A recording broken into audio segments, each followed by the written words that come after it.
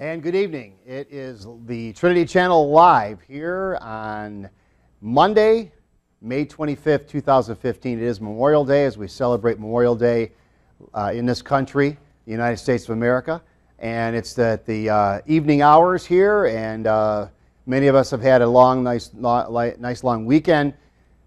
Thankfully, it's a weekend that we can celebrate our freedom as Americans in this country because of the service that our loyal men and women have done on our behalf for this cause of freedom, for the sake of freedom. And sadly, we recognize those lives because they are no longer with us, because they died in battle, and hence the name of the weekend that we celebrate, that is Memorial Day, because we do remember them and want to always have their memory in our hearts. So we're looking forward to celebrating many more holidays and days of freedom, and frankly, that comes at a cost. And there are battles, and there are conflicts, and there are also debates. And tonight, we will have a debate. So welcome to a live show production of a live debate between a Christian and a Muslim. And if I haven't mentioned, my name is Chris Conway. Maybe I forgot to say that. But I will tell you that tonight we will be getting into the topic, is Jesus a prophet, or is he also God? Is Jesus a prophet, or is he also God? You know, Muslims believe that Jesus is one of the mightiest messengers and prophets, but that's all he is. Christians, on the other hand, believe that Jesus is the prophet because they believe he's truly human. However, Christians also know that he's more than that he's also God in the flesh. Sam Shamoun was born in Kuwait in an Iraqi Christian family. Although Shamoun was raised in a home which professed to belong to the Assyrian Church of the East, otherwise known as the Nestorian Church, he later on became evangelical in his Christian faith. Additionally, he engaged, I should back up here. I'm trying to follow a slide here, sorry. As an adolescent, Shamoun's faith often came under fire. His Christian beliefs were frequently challenged by those who maintained Islam as the one true religion. From these unsettling encounters, he began to dig deeply into the basics of the Christian faith he confessed but wanted to know more about. Additionally, he engages in debates as an informed apologist, refuting accusations and attacks leveled by proponents of Islam against Christianity. After a thorough and critical examination of the scriptures, his ability to share the gospel and his capacity to answer skeptics' questions, specifically Muslim objections, increased dramatically. Today, Shamoun is a frequent contributor to a prominent website dedicated to challenging the teachings of Islam. Anjem Choudary is a British Muslim social and political activist. He was previously a solicitor and served as the chairman of the Society of Muslim Lawyers, and until it was proscribed, as the spokesman for the Islamist group, Islam for UK. He supports the implementation of Sharia law throughout the UK. Gentlemen, thank you for participating in this evening's debate. Before we get started, I'm going to run down the outline of the debate and mention a couple things as well. We're going to stay on topic tonight, and we also are going to stay on time. Each of you will be given slots of time to speak, and certainly want to maintain the topic. So if we, for whatever reason, either of you stray off topic or stray off time, we will stop and we will provide the appropriate correction. That is, we may have to move on to the next person or remind you what the topic is and get you back on track. So we'll continue to track that. That'll be one of my jobs tonight. But let me get into this, the structure itself after I'm done talking here with the introduction. We'll have an opening statement by our Muslim debater, Anjem Choudary, and he'll have 18 minutes to do that. Then we'll have an opening statement by our non-Muslim, our Christian, Sam Shamoun. He'll also have 18 minutes. Then we'll go to break. Right after we get back from break, we'll have a rebuttal. The Muslim, Anjem Choudary, will have 12 minutes, followed by Sam's 12 minutes, and then Anjem for 8 minutes, and then Sam for another 8 minutes, another break. We come back, 10 minutes to cross-examine each other. Each gets 10 minutes to ask the other questions on the topic, and then open lines for questions. That way, we'll take calls at 248-416-1300, 248-416-1300. And then we'll also have closing statements by our Muslim debater and our Christian debater, Anjem and Sam, respectively, 5 minutes apiece, and that'll take us to the end of the program. Depending on how many calls we get, we may actually extend the program, but it all depends on how things go. So right now we're slated for 90 minutes, and at this point, we're going to go ahead and get that clock ready to start. And if it is ready, Anjem, you have the first 18 minutes that you can start with your introduction. Bismillah ar-Rahman ar-Rahim. We begin in the name of Allah, ar-Rahman ar-Rahim. I'd like to say, first of all, thank you for having me on your show. It's always a pleasure to address you and address the people who are listening to this show. And there's no doubt that this is a very important question. Isa alayhi salam, or as you know him, Jesus Christ, is a prophet of God. And indeed, he is one of those who is firm, calling for Tawheed, or the oneness of God, to worship and to obey and to serve none but Allah. Indeed, all of the prophets of God said, La ilaha illallah, that there is no one truly worthy to be worshipped except for Allah. And we can see, in fact, that as all of the prophets of God, he was a Muslim. The word Muslim is the one who submits to the commands of God.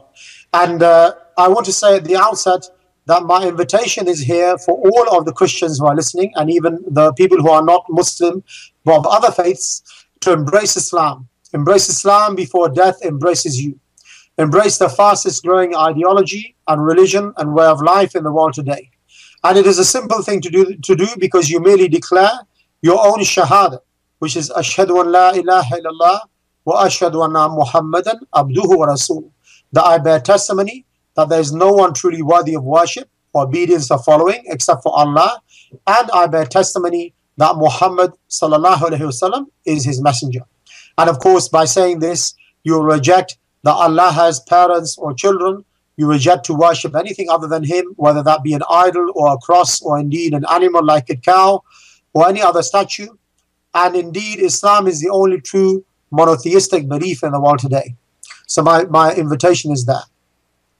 And what I want to do at the outset as well is say to you that the criteria that we refer to must be based upon something which is authentic. And obviously, as a Muslim, we do believe that the original Injil, or what you term the Bible, has been preserved in the divine tablet in the heavens. But it so happened that Allah did not decide to preserve it on this earth.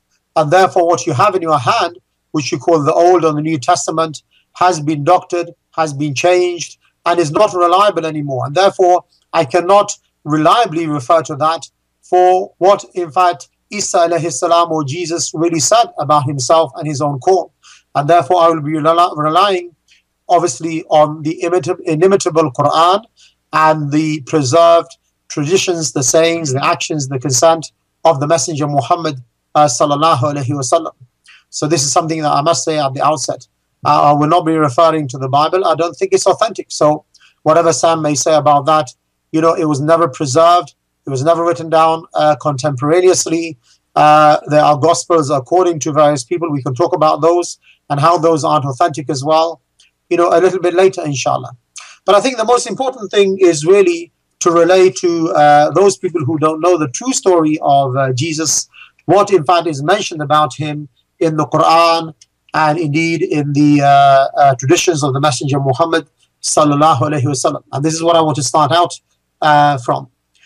You know, it's a well-known story, in fact, an authentic story narrated by Ibn Hisham and Ibn Hisaq and many of the people who wrote about the Sirah, that in fact the Messenger Muhammad sallallahu alaihi wasallam, he sent his own companions, at the head of which was Ja'far bin Abi Talib radiyallahu anhu, to the Abyssinian king in his own time, the Najashi.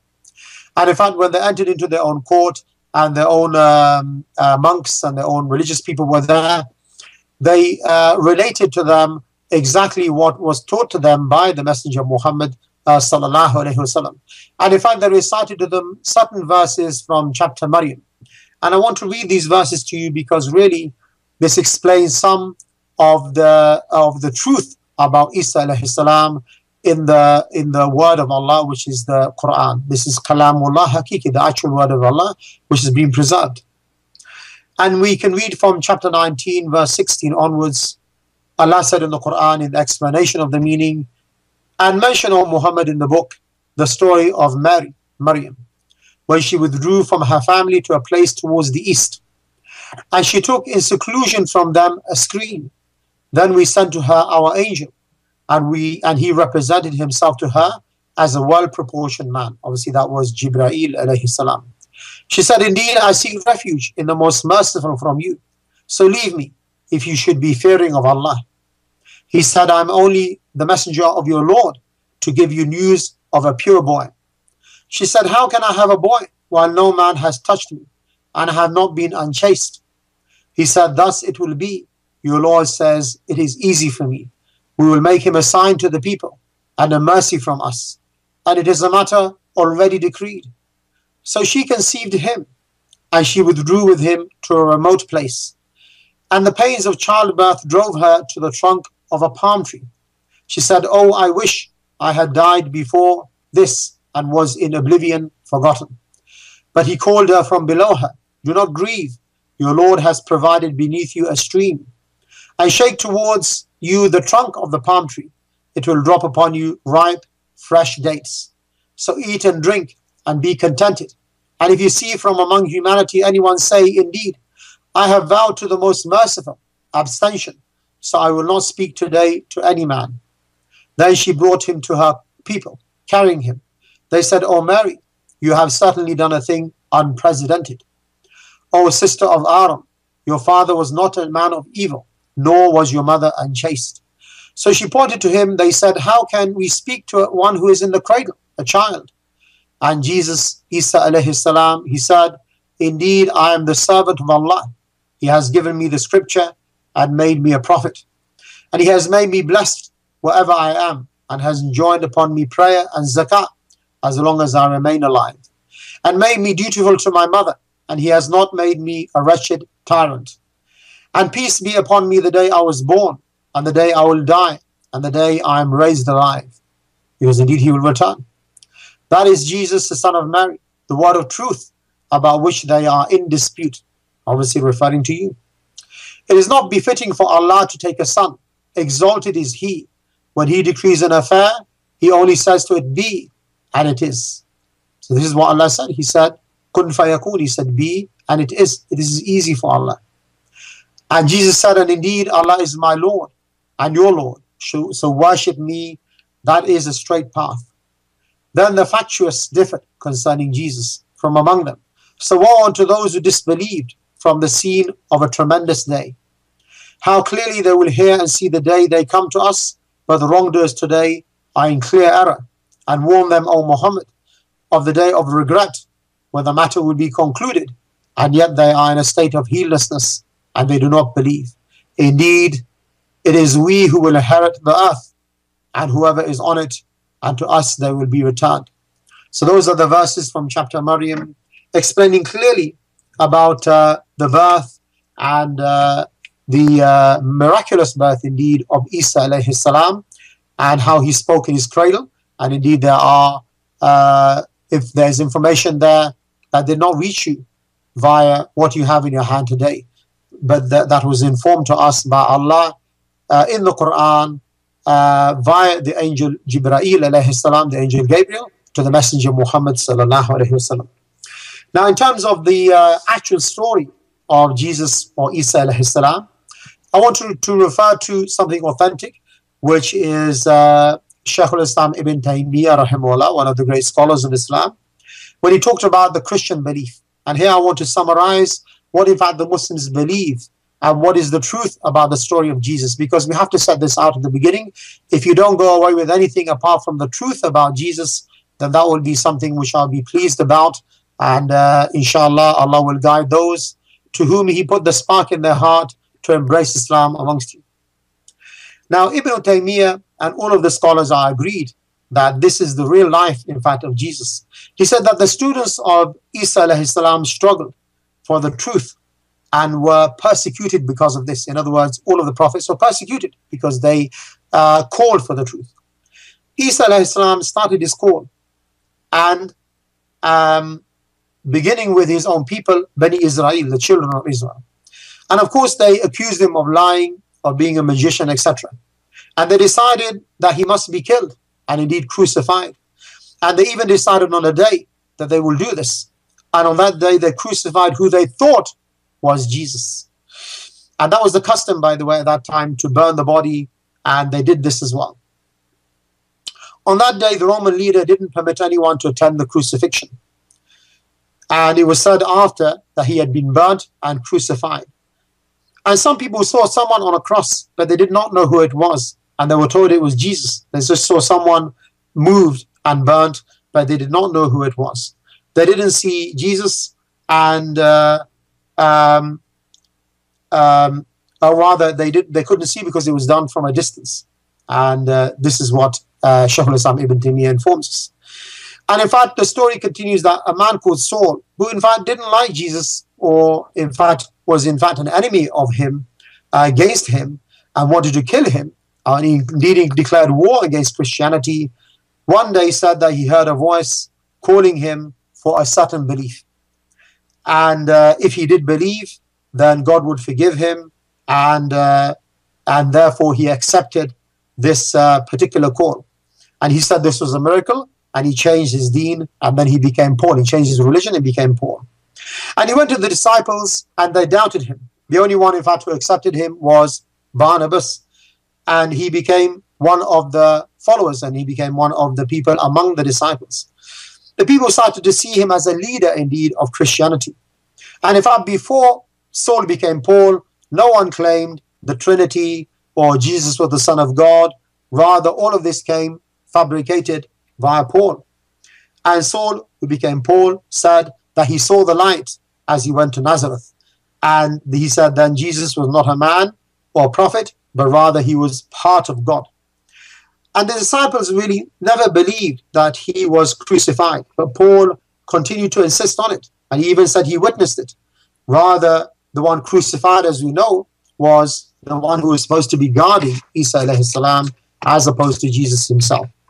And then when Paul started to say this, the people did not challenge him, and as he was supposed to be a student of Isa alayhi salam. Although some of the disciples tried to resist and maintain the true teachings of Christianity, what we find is that after a century, they succeeded, but after a century, this was more or less lost, the true teachings of Jesus. And we continue with Ibn Taymiyyah. He said that 300 years later, as we know, there was a meeting where at that time, one Caesar, who wanted to write a new religion, came about, and this was in Constantine. And we know about this Council of Nicaea, where they gathered together the so-called scholars of Christianity, and a meeting was held. And in fact, this is where they accepted a new deen, a new religion, a mixture between the teachings of Paul and the teachings of Isa alayhi salam, Jesus, and as well the worship of the stars, which was the worship of this particular individual who was King Constantine. And they started to enforce this new package of Christianity on the people. And they changed the Sabbath to a Sunday. They allowed people to eat pork. They created a patriarch, a class system.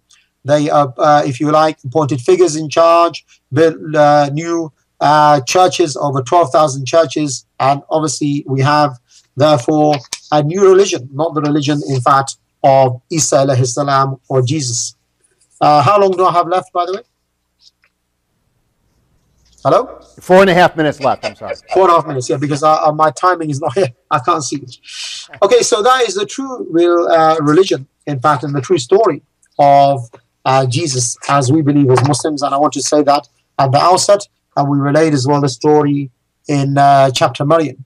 And I just want to read you a few other verses of the Quran which talk about the fact that Jesus was, in fact, a Muslim prophet, and he was not God. And in fact, this is a stern warning.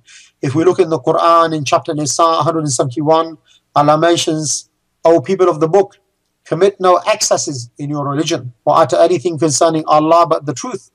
The Messiah, Jesus, son of Mary, was only a messenger of Allah, his word that he sent to Mary, and a spirit from him. So believe in Allah and his messengers, and do not say three. Desist, it is better for you. Allah is one God. for exalted is he above having offspring. He is all that is in the heavens and all that is in the earth. Allah is sufficient disposer of affairs. If we look as well in chapter Ma'idah, verse 17, Allah said in the explanation of the meaning of the Quran, they have indeed disbelieved those who say Allah is the Messiah, son of Mary. Say, O Muhammad, who then can do anything against Allah if he had willed to destroy the Messiah, son of Mary, his mother, and everyone on earth? Allah is the kingdom of the heavens. Allah is the kingdom of the heavens and the earth and all that is in between them. He creates what he wills. Allah is able to do all things. And as well in chapter 5 verse 72, as well in chapter Al-Ma'idah, surely they disbelieve who say Allah is Messiah, son of Mary. The Messiah himself said, O children of Israel, worship Allah, my Lord and your Lord. Whoever joins other gods with Allah, for him Allah has forbidden paradise. His abode is in the fire, and the evildoers shall have no helpers. And as well in chapter 573 in the following verse, surely they disbelieve those who say Allah is one of three. There is only one God. If they will not desist from what they say, a painful torment shall befall the disbelievers among them. And in the following verse, will they not rather repent to Allah and seek His forgiveness? Allah is forgiving, merciful. Are you still with me? Yes, you have 2 minutes left. 2 minutes. Yes. The Messiah, son of Mary, was no other than a messenger before whom similar messengers passed away. His mother was a saintly woman. They used to eat food. See how we make the revelations clear to them and see how they are deluded. That is in chapter 575. And then Allah continues in the Quran, say, O Muhammad, will you worship besides Allah that which has no power to harm or benefit you? Allah is the hearer and the knower. And then say, O people of the book, commit no excesses of falsehood in your religion, and do not follow the vain desires of folk of old who erred, led many astray, and strayed from the even path. Those who disbelieved from among the children of Israel were cursed by the tongue of David and Jesus the son of Mary. That was because they disobeyed and used to transgress. And there are many other verses, in fact, from the Quran talking about this. But what I want to say to you is at the beginning, embrace Islam, accept Jesus, and in fact all of the prophets of God, including the final messenger Muhammad sallallahu alaihi wasallam. Declare your shahada. There is no God except for one, which is Allah. And it is not logical and irrational, and indeed not from the revelation to say 3 is 1 and 1 equals 3. So that is my introduction. May Allah guide us all to the truth and help us to embrace it. You're ahead of schedule by about 40 seconds, but we'll move on if you'd like to do that. I'd just like to say one last thing, really. If you look in America and you look in Britain, Islam is in fact the fastest growing ideology and religion. In Britain they say, by the year 2050 or 2070, the Muslims will start becoming the majority. And there's a lesson in that for you, that people are embracing the truth. They realize that Islam agrees with our nature as human beings and agrees with, with everything. Thank you. We're going to move on. Thank you. Yes. Okay, so we're just sorry to interrupt, but we got to move on. I appreciate what you're saying. We'll definitely give you more chance to talk. We're going to reset the clock. Sam will start talking. We'll start the clock when you start talking. Okay, and let me know when, Yeah, you're good. I'll give you a hand. So, should I begin? You should begin. Okay. Praise be the God and Father of our Lord and Savior, Jesus Christ. I beg the Father, for the sake of His beloved Son, my Lord and Savior, to anoint the words of my mouth and the thoughts of my mind, to speak clearly, to speak accurately, to speak coherently without error, by the power of His sovereign, glorious, majestic Holy Spirit, so that tonight the Lord Jesus Christ, His beloved Son, will be exalted. And I beg the Father to use me by the power of His Holy Spirit to bring everything under the feet of Jesus that opposes Him. Every false prophet, every false religion, to be brought under the precious and glorious feet of Jesus Christ. And that every heart will be convicted by the Spirit to bow the knee, including Anjem's knee, and every tongue confess, including Anjem's tongue, that Jesus Christ is Lord, even Lord over Muhammad, to the glory of God the Father. So I beg the Father for that grace. That said, I do thank Anjem for agreeing to have this discussion with me. This is the first time I'm discussing with this gentleman. And I actually like him quite a lot because he's brutally honest. He's not ashamed to present Islam as it is. Other Muslims, unfortunately, try to sugarcoat Islam and make it into something it's not. I can say that this man is not ashamed of his religion. In fact, I encourage him to continue to speak about Islam, because the more people hear about Islam from his mouth, the more people will run away from Islam and embrace Jesus as the Lord and Savior. All praise be to the risen Son of God. Now, that said, I want to just quickly say something to my dear friend. When you want to examine the life of Jesus Christ, you need to go to the earliest historical sources in our possession. No serious scholar, no serious historian, be he atheist, Jew, agnostic, or Christian, even considers the Quran as an accurate source of information on the life of historical Jesus. If I want to know about Muhammad, I'll turn to the Quran. But if I want to know about the historical Jesus, I need to turn to the earliest, oldest documents in our possession. And all these scholars agree the oldest documents in our possession that comes from the lifetime of Jesus and or his followers are the New Testament documents, specifically the Gospels. Related to that, since my debate is with a Muslim, I'm not debating an atheist, I'm going to actually show him what his own book says about my scripture. And I want to qualify and nuance my appeal to the Quran and the traditions of Muhammad. I do not believe the Quran is God's word, nor do I believe Muhammad is a prophet. However, he believes that. Therefore, I'm going to show him what his own sources say about the incorruptibility of my scriptures. He just said that the original Injil exists with Allah in heaven, but that the Injil on earth has been corrupted, has been tampered with. That's actually contrary to the teaching of his own Quran. Again, for the sake of time, because the topic is not about the incorruptibility of the Bible versus the corruption of the Quran. So I'm going to have to do this in passing, because the topic is, did the historical Jesus and did his followers proclaim that Jesus Christ is more than a prophet, that he's the divine Son of God, God in the flesh? So again, I have to be real quick because time is winding down, trusting the grace of God's Spirit to grant me clarity of thought to do justice to the topic. Surah Al-Ma'idah, chapter 5, verses 46 to 47. This is what it says.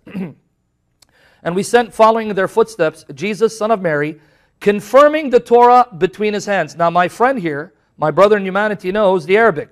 Musaddiqan lima bayna yadayhi. Sadaqa lima bayna yadayhi. Meaning the Torah between his hands, the Torah that he had access to. The Quran says that Jesus confirmed the scriptures that he had access to. Since the discovery of the Dead Sea Scrolls in 1947, we have copies of the Old Testament that were written before the time of Christ, showing that the scriptures that Jesus had access to are identical to the scriptures we have today. So if the Quran is true, then the Old Testament scriptures remain incorruptible because Jesus confirmed the veracity of those scriptures. But if my opponent is going to argue that these scriptures are corrupted, then that means Allah deceived Jesus to testify that the books that he had access to were actually incorruptible, when in reality they were corrupt. So I'm going to let him solve this dilemma that he's placed himself in. But let's go on and see what it says about the gospel. And we gave to him the gospel, wherein is guidance and light, not was, wherein is, addressing Muhammad's contemporaries, addressing the Christians at Muhammad's time, wherein is guidance and light, confirming the Torah between his hands, sadaqa lima bayna yadehi, that Jesus had access to. So not only Jesus, but the gospel given to Jesus confirms the Torah, the scriptures that came before Jesus, as a guidance and admonition unto the God-fearing. So let the people of the gospel judge according to what God has sent down therein. Here's my question for my opponent tonight. How in the world could the Christians of Muhammad's time judge by the gospel given to Jesus if you're right, that gospel had been corrupted? More importantly, are you trying to convince the audience that your prophet exhorted Christians to judge by a corrupted gospel? If so, how can we trust your prophet? But then on the flip side, if I do as your prophet exhorts me to do, and judge by the gospel that the Christians of Muhammad's time had access to, well, the only gospel they had access to is the same gospel in my possession in the New Testament. And if I judge Islam according to that revelation, Muhammad turns out to be a false prophet and an antichrist, because he denied that God is the Father and that Jesus is his beloved Son. So damn if you do and damn if you don't. Welcome to the wonderful world of Islamic Dilemma 101. But again, another one. Chapter 7, verse 157 of the Quran. Those who follow the messenger, the prophet of the common folk, whom they find. Pay attention to this, Anjem. This is your own source that you believe in it. I don't, you do. So you're going to have to deal with this. Those who follow the messenger, the prophet of the common folk, whom they find written down with them in the Torah and the gospel. You said the gospel is with Allah. So what they have on earth is something corrupt. This verse says, you don't know what you're talking about, my friend. It says, written down with them in the Torah and the gospel. So the true gospel wasn't in heaven, it was on earth in the possession of the Christians of Muhammad's time. Now I'm going to ask you to tell us what that gospel is, but I'm going to give you a little help. I'm going to show you what Ibn Ishaq said in Sirat Rasulullah in identifying that gospel for us. Here's what he said. Sirat Rasulullah, I'm quoting the English translation by Alfred Ghulame, pages 103 to 104. So you don't need to guess. One of your earliest sources on Muhammad's life tells you what the gospel is. Among the things which have reached me about what Jesus, the Son of Mary, stated in the gospel, which he received from God for the followers of the gospel in applying a term to describe the apostle of God. Now, Ibn Ishaq erroneously thinks that the gospel of Jesus contains a prophecy of Muhammad. On the contrary, and I challenge you to debate me whether Muhammad was prophesied by the prophets who came before him. Now, with that said, here's what he quotes. It is extracted from what John, pay attention, Anjem, it is extracted from what John the apostle set down for them when he wrote the gospel for them from the testament of Jesus, son of Mary. According to your earliest extant biography on the life of Muhammad, which was edited by Ibn Hisham, and then when Ibn Hisham edited Ibn Ishaq's biography, he left this intact, meaning that it met his approval. John wrote down the gospel of Jesus. And here he cites John chapter 15, verses 23 to chapter 16, verse 1. So here your own source identifies John's gospel as the inscripturation of the gospel of Jesus Christ. So please do not try to say that your sources deny the incorruptibility, preservation, and availability of the gospel of Jesus. That's not what your Quran or your prophet or your earliest sources taught. Now that I've gotten that red herring out of the way, let's now come to the heart of the matter, the meat of the matter. Remember, Anjem said that Jesus is a Muslim. If that's so, that means Jesus and his followers affirm Tawheed. And by Tawheed, I mean, because again, Anjem is a Salafi, he believes in a threefold division of Tawheed, and he divides Tawheed in three categories. The oneness of Allah's sovereignty, right? The oneness of the worship of Allah, that only Allah is to be worshipped, and the unity or the oneness of Allah's names and attributes. Now, if Jesus was a Muslim and his followers were Muslims, that means they would not ascribe to Jesus the exclusive sovereignty of Allah to Jesus. They would not ascribe the very worship given to Allah to Jesus. They would not ascribe the unique names and characteristics of Allah or God to Jesus. But lo and behold, they actually do the very opposite. The very names, the very titles, the very sovereignty and worship of God is ascribed to Jesus, not just by his followers, but by Jesus himself, based on the earliest records on the life of Jesus, which your own Quran says happen to be preserved and inspired by your deity. Now I challenge that assertion. Your God is not my God. Your God is a counterfeit. The God revealed in Jesus, as found in the New Testament, he alone is the true God, and he's not the Allah that you worship. So I invite you to repent of your falsehood and embrace Jesus, your only hope of salvation. Now let's go into the arguments. Did Jesus and his followers ascribe the unique worship, sovereignty, attributes, and names of God to Jesus? Let's see. According to your Quran, Anjem, and I'm going to ask you to answer this question quickly. Please don't try to drag in answering this because my time is fleeting. And as you can see, I'm trying to speak very fast to cover a lot of ground. Chapter 57, verse 3 of your Quran. It says, Allah, he is the first and the last, the outward and the inward. He has knowledge of everything. He is al-awwal wal-akhir, the first and the last. According to Tawheed, this is a name that belongs only to Allah. Now the Bible agrees actually. The Bible agrees here with the Quran, or I should say the Quran agrees with the Bible. This is a name that only belongs to God. So here I'm going to read something and tell me if you agree this is speaking about God. Revelation chapter 1, verses 17, 18. Revelation 1, 17, 18. When I saw him, I fell at his feet as though I were dead. Then he placed his right hand upon me, saying to me, do not be afraid, I am the first and last. I am he who lives. Now, Anjem, do you agree that what I just read from the New Testament, the one speaking, saying, I am the first and the last, and he who lives, that is God? Do you agree real quickly? Can he answer? You're smiling? Yes? Did he say yes? I think we're coming to the crossfire a little bit later, Sam. Okay, fine. Well, anyway, okay, that smile, I'll take that smirk as a yes. Okay, my friend. Well, let me show you what your God said about himself. I am the first and last. I am he who lives. Though I was dead, look, I am alive forevermore. Here Jesus says he is the first and the last who lives, who died. Clearly taking the very name of Allah, the very name of the God of the Bible, and applying it to himself.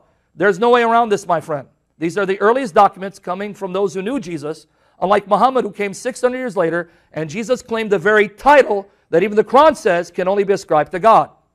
Second argument. According to the Quran, who is the resurrection and the life? Well, you don't need to guess. Let me read it for you. Chapter 22, verses 6 to 7 of the Quran. Notice, I'm quoting the Quran because you believe in it. And I'm showing you that according to your Quran, the things that Jesus said and his followers said of him could not be said if he was a Muslim prophet. But glory be his name, he is no Muslim prophet. He's the God of all Muslims, the God of Muhammad. Chapter 22, verses 6 to 7. This is what your Quran says. That is because God, or Allah, he is the truth, al-haq, and gives life to the dead. So who is the truth? Allah, and he gives life to the dead. And is powerful over everything. And because the hour is coming, no doubt of it, and God shall raise up whatsoever is within the tombs. Notice, Allah is the truth, gives life to the dead, and at the hour, the last day, he will raise up the dead from their tombs. Lo and behold, let's see what Jesus Christ, our Lord, said about himself. The Gospel of John, the very Gospel that Ibn Ishaq said was the Gospel that John wrote down for the followers of Jesus based on the revelation that God had given to Jesus. John 5, verse 21, and verse 25, and verses 28 to 29. John 5, verses 21, 25, verses 28 to 29. For as the Father raises the dead, right there, Jesus cannot be a Muslim. He calls God the Father. But your Quran, in chapter 5, verse 18, in chapter 9, verse 30 of the Quran, in chapter 19, verses 88 to 93 of your Quran, it says Allah is a father to no one. He's not the father of the Jews or the Christians, and Jesus is not his son. The highest relationship you can have with him is a slave-to-master relationship. But the historical Jesus said that the true God is the Father, meaning that Jesus' teachings condemns the Quran as a false revelation. For as the Father raises the dead and gives them life, even so the Son gives life to whom he will. But your Quran says that's something that Allah does. Allah gives life. And Jesus says, I the Son give life. Truly, truly I say to you, the hour, remember what the Quran said? The hour is coming and is now here when the dead will hear the voice of the Son of God. Not the voice of Allah, not the voice of Muhammad, not the voice of Ibn Taymiyyah, the voice of the Son of God. And those who hear will live. Do not marvel at this, for the hour is coming in which all who are in the graves, our graves, will hear the voice of the Son of God, his voice, and come out. Jesus just said that at the last hour, those in the graves will be hearing the voice of the Son of God, and he will give the life and raise them up. But according to the Quran, this is something that only God does and not a creature. Therefore, Jesus is claiming to be God in the flesh, although he's not the Father or the Holy Spirit. But it goes beyond that. One of the names of Allah, according to the verse I read, is that he's Al-Haq, the truth. John 14, verse 6. Jesus said to him, I am the way, the truth, and the life. He's claiming the very names of God according to the Quran. This is a violation of Tawheed al-Asma wa Sifat. And you know what I'm talking about, if he's a Muslim. But thank God, he's no Muslim. He's the divine Son of God, the God of all flesh, the God of Muhammad, the God of all Muslims. Third argument, showing that Jesus claimed to be God. According to your Quran, Allah possesses absolute sovereignty over the entire creation. This is Tawheed al-Rububiyah. Rububiyah. Oh, wait, how many? 2.5. You better repent. Is that Middle Eastern time or American time? Anyway, according to your Quran, chapter 3, verse 180, and to Allah belongs the inheritance of the heavens and the earth. He owns the heavens and the earth. Chapter 3, verse 189. To God belongs the kingdom of the heavens and the earth. So he is the heir of creation and the one who holds sovereignty over creation. And Surah 25:2 says this, to whom belongs the kingdom of the heavens and the earth, and he has not taken to him a son and has no partner in the kingdom. So according to the Quran, Allah alone is the sovereign king of creation and the heir. Lo and behold, here's what the Lord Jesus says about himself. Matthew 28:18. Then Jesus came and spoke to them saying, all authority all sovereignty has been given to me in heaven and earth. Mark 12, 6 to 8. Who's the heir of creation? Your Quran says Allah. Jesus says, it's me, the beloved Son. Mark 12, 68. Having yet his one well-beloved Son, he sent him last to them. This is Jesus speaking about himself. One beloved Son, he sent the Son last to them. They will revere my Son. They will honor my Son, which is what God expects you to do. You better honor and revere the Son of God. Otherwise, you have no hope of salvation. But those vine dressers said among themselves, this is the heir. The beloved Son of God is the heir, and he possesses absolute sovereignty over all creation. Now, because my time is almost up, I'm going to have to be quick with this. So Jesus is the life, the resurrection, the truth, the one who gives life to the dead, raises the dead at the last hour from their graves just by the power of the sound of his voice. So, with the minute left let me talk about the worship of Jesus. John 5, 22, 23. The Father judges no one. This is again Jesus speaking of God as the Father, which is anathema to Islam. But has committed all judgment to the Son. For what reason? That all men should honor the Son just as they honor the Father. Jesus demands of you and even demanded of your prophet, but it's too late for him. But there's still hope for you. You must honor the Son the same way you honor God the Father. So however you honor the God the Father, Jesus says, you must give me that same honor. Otherwise, he who does not honor the Son does not honor the Father who sent him. Your prophet failed to honor Jesus as the Son, so he's now under the feet of Jesus. But there's still hope for you. Repent before the day of the Lord comes upon you. Jesus Christ is Lord to the glory of God the Father. Okay, thank you, gentlemen. We have gone through our first introductions, 18 minutes apiece, and we will now go into a break, and we'll be right back, and we'll be going into our rebuttal from our Muslim debater, Anjem Choudary. So stay with us and keep the number handy, 248-416-1300, because we will be taking your calls later. Come right back to us with us after this brief break. And we are back, and we'll get right into it. We've reset the clock. Anjem, you have 12 minutes, and we'll start the clock with your rebuttal as soon as you start talking. Yes, thank you very much, Sam. Thank you. I think we admitted a couple of things that we need to refer to the Quran and the Sunnah. I'm very happy that you laid this foundation as well as one of the planks of your argument, because I'm going to be referring to the Quran and Sunnah rather a lot today. And we're going to deal with the Gospels as well a little bit later. But let me just begin by saying that you can't be selective, you see, from what you quote from the inimitable word of God, which is the Quran, the actual word of Allah as revealed to the Messenger Muhammad sallallahu alaihi wasallam. You can't pick and choose. This is not strawberry season, Sam. And obviously we have to take as well the hadith as the explanation and the elaboration of what is mentioned in the Quran. So let's see exactly what Allah tabaraka wa ta'ala actually says about Isa alayhi salam. Allah said in the Quran, for example, about the nuzul of Isa, the returning of Isa alayhi salam, in chapter 4, 159.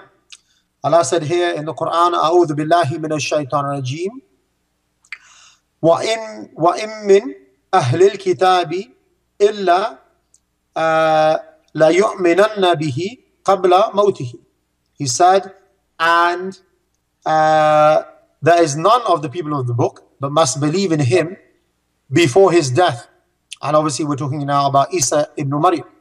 Now if you look at the Asbab al-Nuzul, which I'm sure you know what that means, the circumstances of revelation of this particular ayah in the Quran, it is narrated in Bukhari from Sa'id bin Musayyib rahimahullah, that the Messenger Muhammad sallallahu alayhi wasallam said, by the one who has my soul in his hand, definitely Isa alayhi salam will return and will judge between the people and will be just for the truth.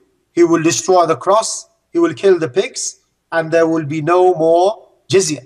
This is what he said. So this is one verse and the explanation from the hadith, from what the Prophet sallallahu alaihi wasallam said. Let's have a look at another one, shall we? We see, for example, here, and this is when a group of Christians came to him, the Prophet Muhammad sallallahu alaihi wasallam, and asked what he believed about Isa alayhi salam. And he said, I believe he is a sign of the hour, and that Allah will make him come and address and challenge you, whether he is the son of God or not. And indeed, Allah mentions in the Quran in chapter 43, verse 61, أعوذ بالله من الشيطان الرجيم وإنه لعلم لساعتي. He said that Isa will be a sign of the hour. So he is as well here mentioned as a sign of the hour. And that is the, if you like, circumstances of that particular verse. And we can see as well here in chapter 3, verse 46, and the circumstances of this one as well have been mentioned by Ibn Zayd, that the Prophet said that Jesus will address the people in his cradle and you speak to them again when he is quite old as well. And here Allah mentions in the Quran, أعوذ بالله من الشيطان الرجيم ويكلم الناس ويكلم الناس في المهدي وكهلا ومن الصالحين. He said here, and he will speak to the people in the cradle, in manhood, and he will be one of the righteous. So obviously Isa alayhi salam, we believe, will return, because it is agreed that he was taken up by Allah when he was quite young, and he will address the people even in his old age. So I think this is important to understand. And whilst we're talking about the messengers of Allah, I will say to you that all of the messengers of Allah essentially had the same message, to call the people to Tawheed. And that means al-ifrad al-ubudiyya lillah, to worship Allah exclusively, not to attribute sons or daughters or parents or cousins to him. Secondly, to do tabligh, to command good and forbid evil, to convey the message, to carry da'wah. Number 3, to make bayan, to elaborate and clarify the answers to the questions that the people have, to guide the people, to give them the hidayah, not for their own benefit or interest, but rather to guide them to worshipping Allah. And also to be an example and role model to follow, qudwa wala uswa. And as well to keep reminding them to make this tazkir, and to be leadership for mankind, and as well to be witness over their own affairs. And we can see that Jesus, or Isa alayhi salam, was no different in that respect. Now, you mentioned quite a few times John, and I have a couple of things to say about that, really. You quote John as if, he's authentic and everybody agrees. I mean, I can mention a few things to you. This is from your own people, in fact. F.F. Bruce, conservative scholar in the 1990s, said about John that his depiction of Jesus is like Shakespeare in Julius Caesar. He said he put his words in his mouth. Craig Lomberg said the same thing about him. R. Balcom, in 2006, one Scottish Christian, said that all the scholars agree that John is responsible. Rather, John is reported, and it's an extensive interpretation and version. It's really a very far-fetched version, if you like, of the story of Isa alayhi salam. That this is not authentic, rather it's been invented. And you can see as well, Professor Stadlin, he said the entire Gospel of John was written by one of his students of the Alexandrian school, one sect in the 2nd century, rejecting this Gospel and everything that was attributed to John. And in the Encyclopedia Britannica as well, it says, as for the Gospel of John, it's undoubtedly fabricated. Its author wanted to pitch 2 of the disciples against one, namely St. John and St. Matthew. And obviously we can go on and on about how this particular Gospel is inauthentic. Even according to your own sources, let alone the fact, as I've already said, the Bible was not written down contemporaneously. You cannot rely upon it, Sam. This is the reality, the Old and the New Testament. There are so many misconceptions, so many contradictions, so many fallacies. And we're going to come on to that, inshallah, a little bit later. But as part of my rebuttal, I can tell you a little bit about the Gospels, and I can tell you a little bit about what, in fact, is said about Jesus, even though, you talk about him being the Son of God and him, in fact, being God.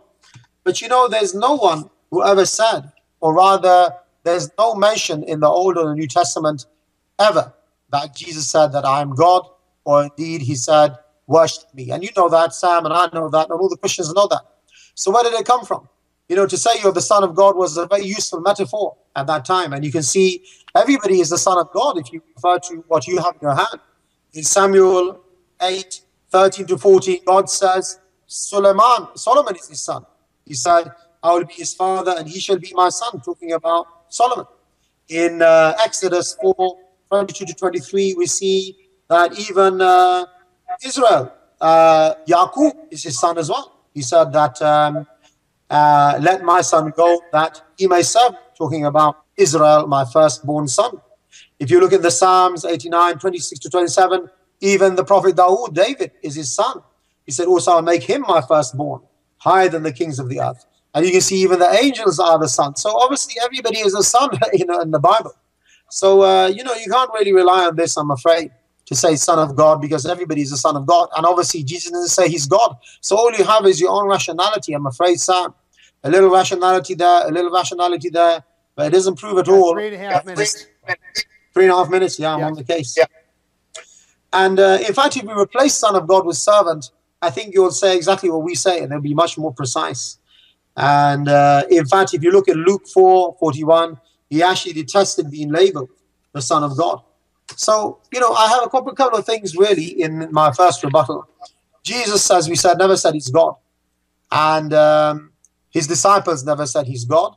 And in fact, he admits that he's distinct. He talks about God the Father. And he never says, rather, to worship me as well. And oddly enough, I have a quote here. I wonder if you can guess who said this, Sam. Who would be convinced that he is God when he's dying on the cross? You know who said that, Sam? Can you remember? It was you in a debate. You see, you admitted it yourself. The truth always prevails, Sam. Sometimes you just expose yourself. And obviously, if you die, you can't be God. I mean, these things are so clear. And what was God doing, when he was born? He came out of the womb of Maryam, alayhi salam. Are you saying really that God was born from the womb? And he was weak and needy? And what was he doing at that time? He was God, was he, as a baby? Come on. Let's think about this. And as I say, Paul says that no one can see God. And yet we can see many people saw Jesus. The Bible said God gave power and authority to Jesus. But I thought he was God. Why does he need to be given power? And, I can go on and on about this, the misconceptions that you have about Jesus and about your understanding about what exactly is Son of God. I know I have 1.5 minutes. I'm monitoring the time now. And, he can go on. Look at Mark. Jesus prays. He can't do miracles. He said he doesn't know the end of the world. He denies he's perfect. He despairs of hope. All of these things. How can you really be God? Think about it. Open your mind.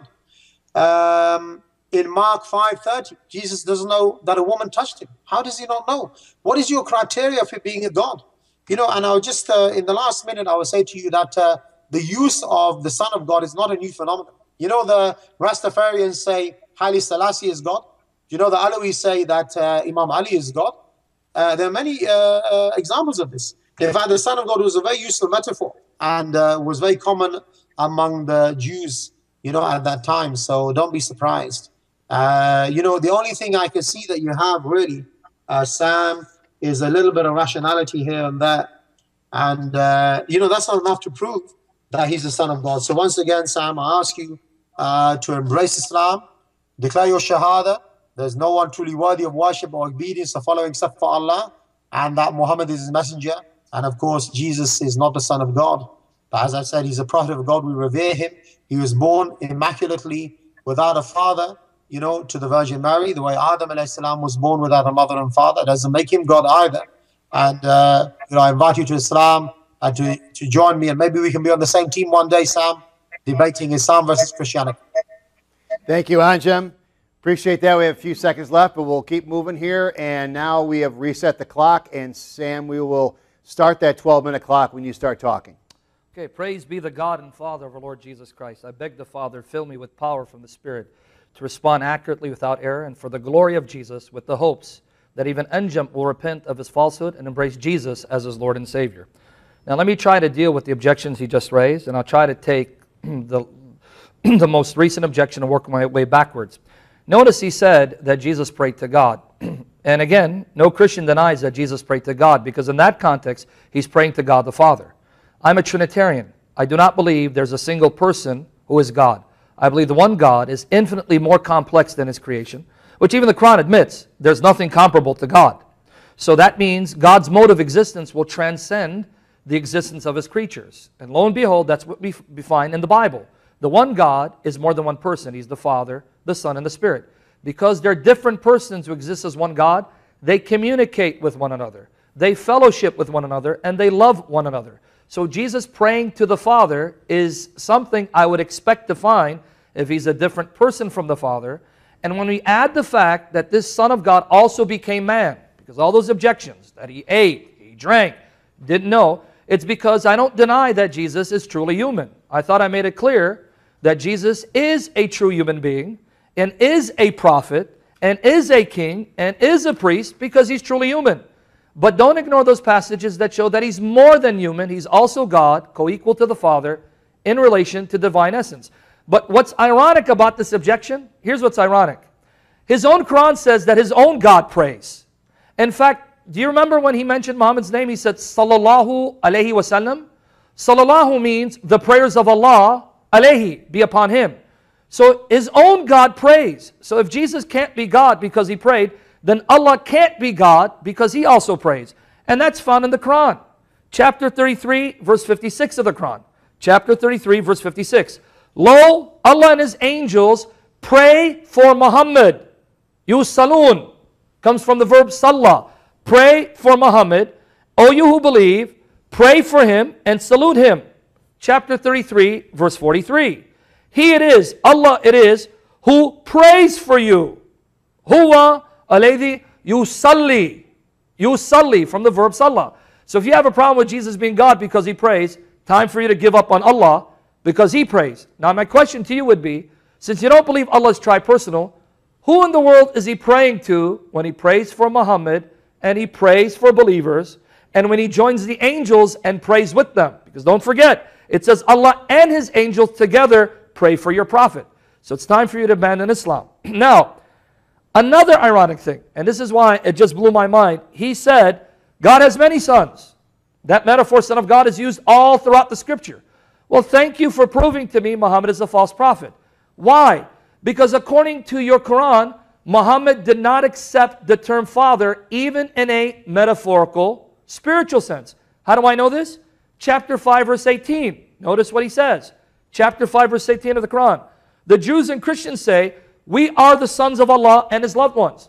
No Jew, no Christian at the time Muhammad believed they were the biological, physical offspring of Allah who sired them sexually. When they said they were the sons of Allah, they meant it spiritually or metaphorically. Did your prophet say like you? Oh yeah, that's okay. You can be a son of God metaphorically because it's the same thing as saying servant of God. Let's see what your prophet said. So either you're going to agree with your prophet or you know more than your prophet. If you know more than your prophet, stop being a Muslim. Because here's his response. Say, why then doth he chastise you for your sins? Nay, you are not his sons. You are but mortals of his creating. So obviously either you're going to agree with Muhammad or you disagree with him and agree that God does have sons metaphorically, which means you can't be a Muslim. Anjem, you can't have your cake and eat it too. And you accuse me of selectively citing the Quran when you're selectively citing the Bible to try to prove your position when it ends up backfiring against you. So my brother in humanity, time for you to give up on Islam, embrace Jesus as your only hope of salvation. I really care for you enough. I don't want you to go to hell, and this path is going to lead you to hell, but Jesus will save you from the wrath to come. This too is ironic. Anjem, in fact, I'm very disappointed in the level of argumentation, and it's not to put you down, because I thought you at least would have studied my materials to see the responses that I already prepared to these typical Muslim objections. You said Jesus nowhere says, I am God or worship me. Well, nowhere did Jesus say, I am the word of Allah. Nowhere did Jesus say, I'm a spirit from him. Nowhere did Jesus say, I'm the Messiah. And yet you believe Jesus is Allah's word, a spirit from him, the Messiah, even though he never said it. So that means if you're going to be consistent, again, you can't be a Muslim. Because the Quran says Jesus is Allah's word. Jesus never said that. The Quran says he's a spirit from him. In fact, you cited the verse, Surah An-Nisa 4:171. You cited it. But those are not the words of Jesus. Those are the words of the author of the Quran, which you erroneously think is Allah. So now if you're going to be consistent, since Jesus never said he's Messiah, Allah's word or a spirit from him, then you need to deny these things and therefore side with me and reject the Quran and condemn Muhammad as a false prophet. But obviously you won't do that, because to you, it doesn't matter what Jesus says. It only matters what the Quran says. So please, for the love of God, which you claim to love, and for the sake of truth, stop being consistent. Now this objection took the cake. You had the audacity to misquote F.F. Bruce and Greg Blomberg. They did not say that the Gospel of John is a forgery or fabrication. What they said in context is that John was inspired by the Holy Spirit to correctly interpret the sayings of Jesus. After all, they believe John was a disciple of Jesus. But beyond that, I quoted Ibn Ishaq to show you that even your earliest sources believe that John, the disciple of Jesus, wrote the gospel down. But even beyond that argument, let's assume for argument's sake, John is a fabrication. If John is a fabrication and he's written, this gospel is written in the 1st century, within the lifetime of the followers of the apostles, the tabi'in, the followers of the apostles, and you call into question its textual integrity, how much more should you reject what the Quran says about Jesus when it's 600 years removed from Jesus and his followers? If these scholars are going to question the Gospel of John because it's later and because it's supposedly more theologically embellished, can you, for the life of me, tell me with a straight face, these same scholars would believe what the Quran says Jesus did? Are you telling me that these scholars would say, yes, Jesus spoke as an infant while still in the cradle, like the Quran says? Are you seriously telling me that these scholars would also say that Jesus is the one running on saying, Allah's my Lord and your Lord, worship him? I'll give you $1 million tonight if you quote one of these scholars saying, oh yeah, John's gospel is not historical, it's a fabrication. Oh, but the words attributed to Jesus in the Quran, they're historical, although 600 years removed. Again, for the love of God and for the sake of truth, please stop being so blatantly inconsistent. If you actually believe this argument against John, they need to turn this argument against Muhammad and side with me in rejecting the Quran as fabrication, as a fraud, which it is when it comes to the life of Jesus and the prophets, and join me in worshiping Jesus as your Lord and Savior. Then you said, Jesus is one of the righteous brought near to Allah. Again, I feel kind of ashamed and embarrassed for you that a Christian has to teach you what the Quran says. The Quran doesn't say that Jesus is simply one of the righteous. The Quran actually says that Jesus is actually dwelling with Allah wherever Allah is. Now you being a Salafi, you believe that Allah is above the throne, above the 7 heavens. Lo and behold, chapter 3, verse 55 of the Quran. When Allah said, O Jesus, lo, I am gathering thee and causing thee to ascend unto me. Notice, he didn't say, I'm going to cause you to ascend to the 2nd heaven, as your later traditions say. I'm going to cause you to ascend to me. And then in chapter 4, verse 158, but Allah took him, Jesus, unto himself. So if you believe in the Quran, you must believe that Jesus, and only Jesus, not even the angels, not even Jibreel, only Jesus is actually with Allah exactly where Allah is. That means according to your Quran, and again, just to correct you again, I stated clearly why I'm quoting the Quran. You believe in it. So I'm showing you what you're supposed to believe. And what you're supposed to believe is that my Bible is incorruptible. Stop attacking it, because in attacking it, you deny the Quran. But if you agree with the Quran, the Bible is incorruptible, then you have to deny the Quran, which contradicts the Bible. Islamic Dilemma 101, damn if you do, damn if you don't. Time for you to be a Christian and worship Jesus. But according to your Quran, getting back to the point, Jesus is now dwelling above the 7 heavens, above the throne with Allah. That's the plain, explicit statement of your Quran. So you can try to spin it. You can try to misinterpret it. But remember, the Quran is supposedly in plain speech. In fact, plain Arabic. And the English is just as clear as the Arabic.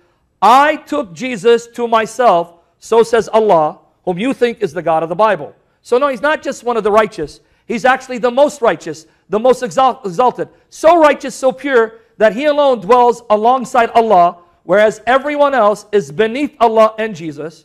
So again, embrace Jesus as your Lord and Savior, because even your Quran says he's exalted above all creation, exalted even above Muhammad.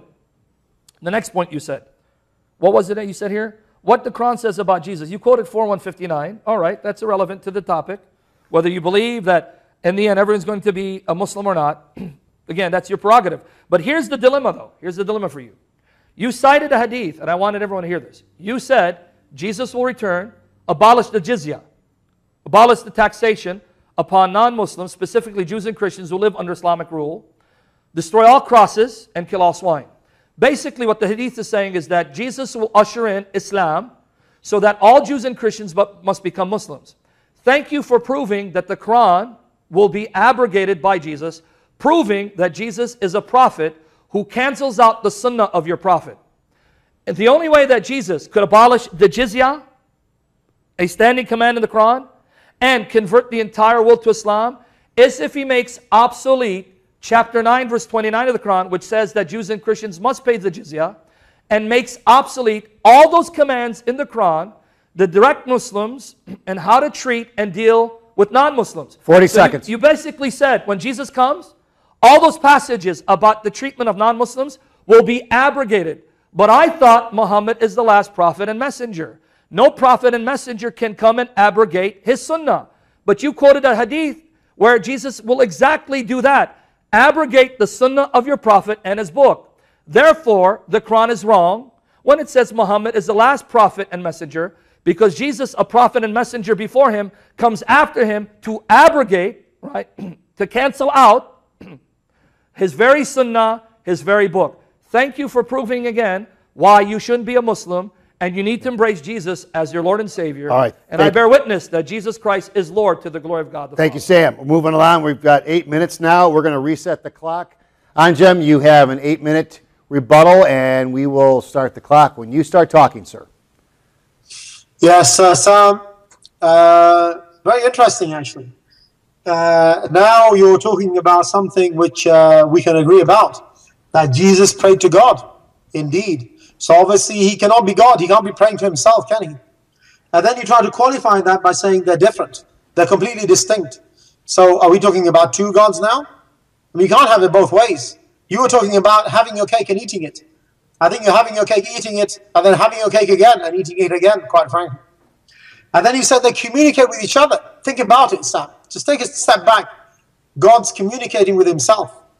I mean, if a person does that, then usually that's a sign of insanity, isn't it?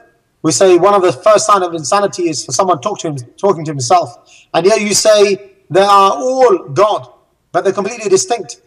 Come on, Sam. You know, I've got pictures of me and my son. Are we the same person? We're distinct, completely different. We cannot be the same person. We communicate with each other the way that you said. Really, you've destroyed your own argument, Sam. You know, however much you may think that you're giving an argument, your own statements really refute yourself. And I'm sure you repeat them and you try to justify them rationally. And this is the problem. It's not rational. 1 is not 3. 3 is not 1. You know, think about it. Look, you know, we have 3 here. That's 1. 1 and 3. They're different. It's just reality. This is rationality. And then you said he was truly human, completely human. So if he was completely human, how can he be completely God as well? It doesn't make sense. You cannot have the thesis and antithesis. You cannot have the opposites together. Man is weak, limited, needy. Allah is not weak. He's not limited. He's not needy. Therefore, it's a complete contradiction. Can you see that, Sam? Just think about it. When you sleep tonight, think to yourself, can 3 really be 1 and 1 3? How can that just be justified? Why is he speaking to himself? You know, how can he be God and man at the same time? It doesn't make sense. And one of the things you said here was that we rely upon the Bible. So we rely upon the Quran. And obviously you say that we should therefore also take the Bible. There's a big difference, Sam, because the Quran was written down contemporaneously. It was written down on parchment, on gazelle skin, on shoulder blades, on, you know, on animal skin. It was memorized in the time of the Prophet Muhammad sallallahu alaihi wasallam by him and his companions. You know, in 1.5 or 2 billion Muslims around the world, there's only one Quran. Whether you're Shia, Sunni, Khawarij, or whatever you want to call yourself, there's only one Quran. Whereas you have many versions of the Bible. You have thousands of versions of the Bible, and you change it every day. You know that. You know, recently they had a vote in Ireland yesterday, where they said you can marry each other if you're gay. I'm sure, you know, your colleagues in Ireland, they will take out verses of the Bible. They will say, well, you know, we can just take out Leviticus. Why not? You can change it as you wish. Change it as you go along. You know, the church now accept women to be priests. You know, take away the verses to do with that. Homosexuality is fine. You can change it. Why? Because it was not written down. It was not preserved. You know, I know that Jesus came before the Messenger Muhammad sallallahu alaihi wasallam, but that doesn't mean that the Bibles, you know, the Old Testament or the New Testament are authentic. And you know, I think this would be a good time really to dispel that myth, and really for the Muslims and the non-Muslims out there, in case you didn't know, this is the reality of the Gospels, you know, in the New Testament. Did you know, for example, authentically narrated by Abdullah ibn Abbas radiallahu anhu about Injil Matta, or the Gospel according to Matthew? Matthew was indeed one of the 12 students of Isa alayhi salam, and he accompanied Jesus until Allah elevated Isa alayhi salam, and he spread Christianity from city to city until he reached Abyssinia, and there he was assassinated in 62 AD. But Imam Baqilani, 4th century Hijri, by the way, alim, he said that Matthew did not write the gospel that you have today. What the people said at that time, they spoke Aramaic, and the oldest copy was written in the Greek language. You see, so it cannot be authentic. That's not what, you know, Matta said. And if we look at Mark, Abdullah ibn Abbas said his name was in fact John, and his title was Mark. He was a Jew from Cananis, and he was not a disciple, but he was one of the first to believe in him, and he was among the 70 ministers. However, if we look, Imam Baqilani said that that in fact what happened is that you know, that this was something which was fabricated, in fact, and he accompanied Saul, and he used to be a Jew, as we know, and obviously after that he invented many things, and really you can see that what crept into this one is what Paul really dictated. And he said this was an evil man. He fabricated the things about the Trinity, seeing the light, transubstantiation, confession, original sin, etc. And that is the effect of Paul, sadly, on Mark as well.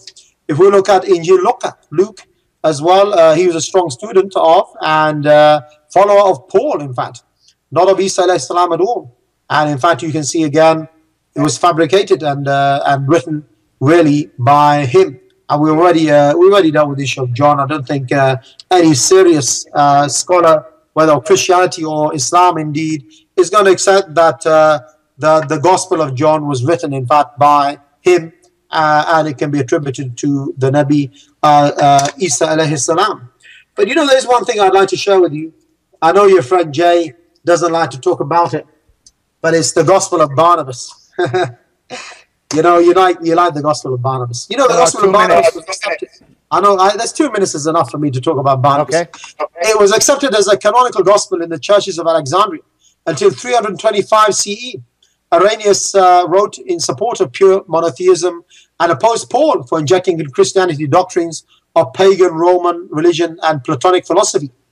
And he's quoted extensively from the Gospel of Barnabas in support of his views.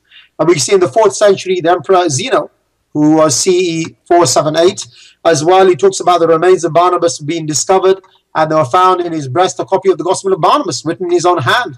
And this is in Asia Sanctorum Bolland, Juni Tom 2nd, pages 422 to 450. And we can see Toland as well in his miscellaneous works, published posthumously in 1747, volume 1, page 380, mentions the Gospel of Barnabas. You know, the reason why we mention the Gospel of Barnabas is because it was rejected by the Council of Nicaea. There were 500 scholars who rejected 120 Gospels and burned them all, also rejected Barnabas. But in fact, if you look in the Gospel of Barnabas, Jesus is the servant of God, lo and behold. And he said that Muhammad will come after me. And he said, Jesus said to me, in fact, that don't worry about me, they can't harm me, God will elevate me. And he spoke about the life of Jesus exactly the same as we do, you see, Sam. So in my last 30 seconds, I will say to you once again, you see from your own words, you refuted your argument that Jesus prayed and he's separate and you believe in 3 gods and not one. And I've proven as well, the Gospels are not authentic. And of course, you know, Islam is the truth, you know, and therefore, once again, Sam, and the people of this channel watching, embrace Islam before death embraces all of us. Thank you, Anjem. And we have 8 minutes remaining before we go to break. So we'll reset the clock, and Sam will start that 8-minute clock as soon as you start talking.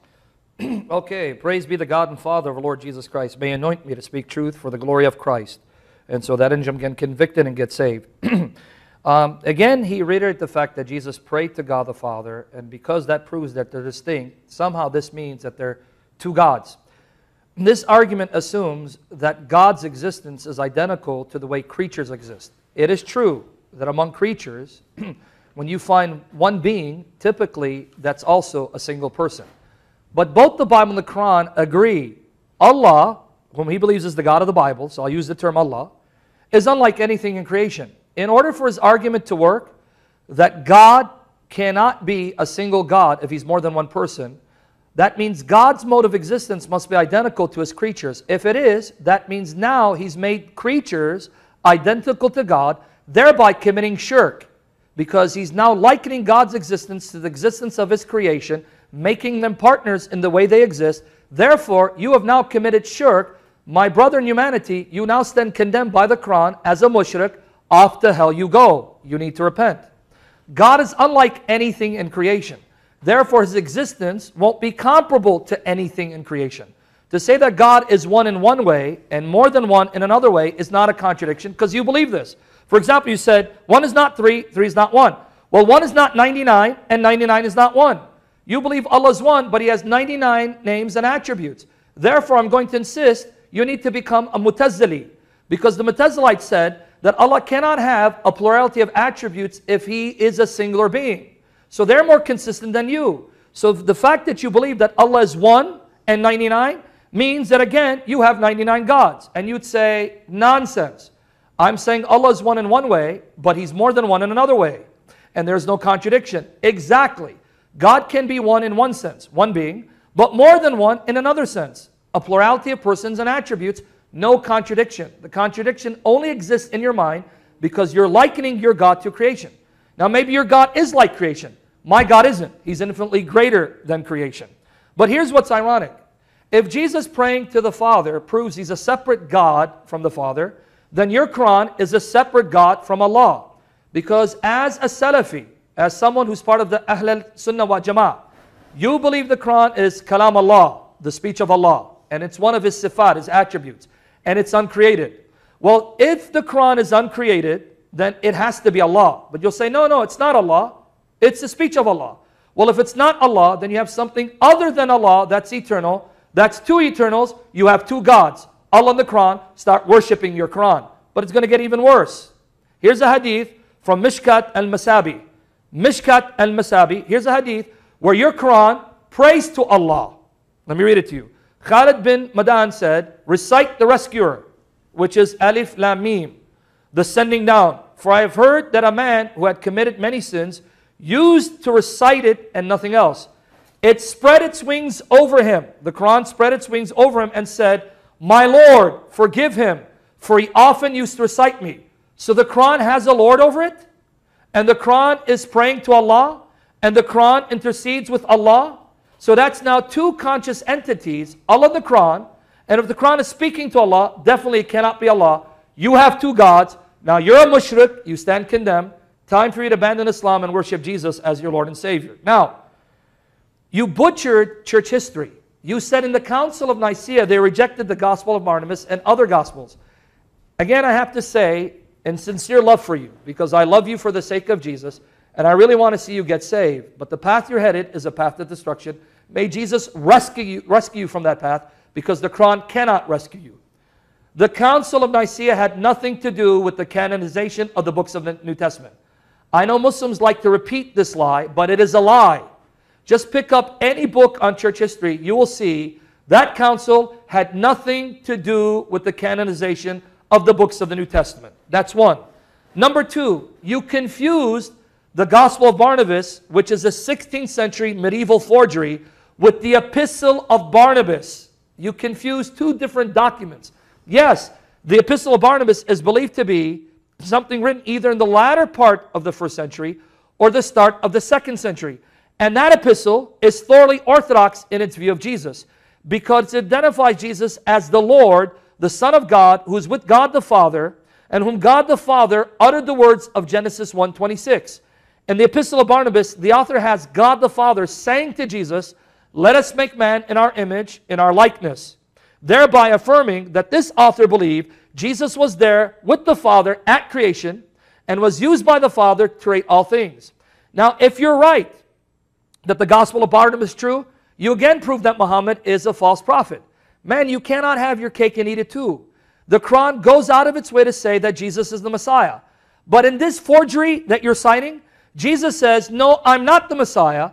The one who comes after me, whose name is Muhammad, he's the Messiah. So if the Gospel of Barnabas is right, that means the Quran is wrong. Because the Quran says Jesus is the Messiah. But in this Gospel, Jesus says, no. I'm not the Messiah. Muhammad is. So I'm going to challenge you. Quote a verse in the Quran where Jesus says, I'm not Messiah, and where it says, Muhammad is the Messiah.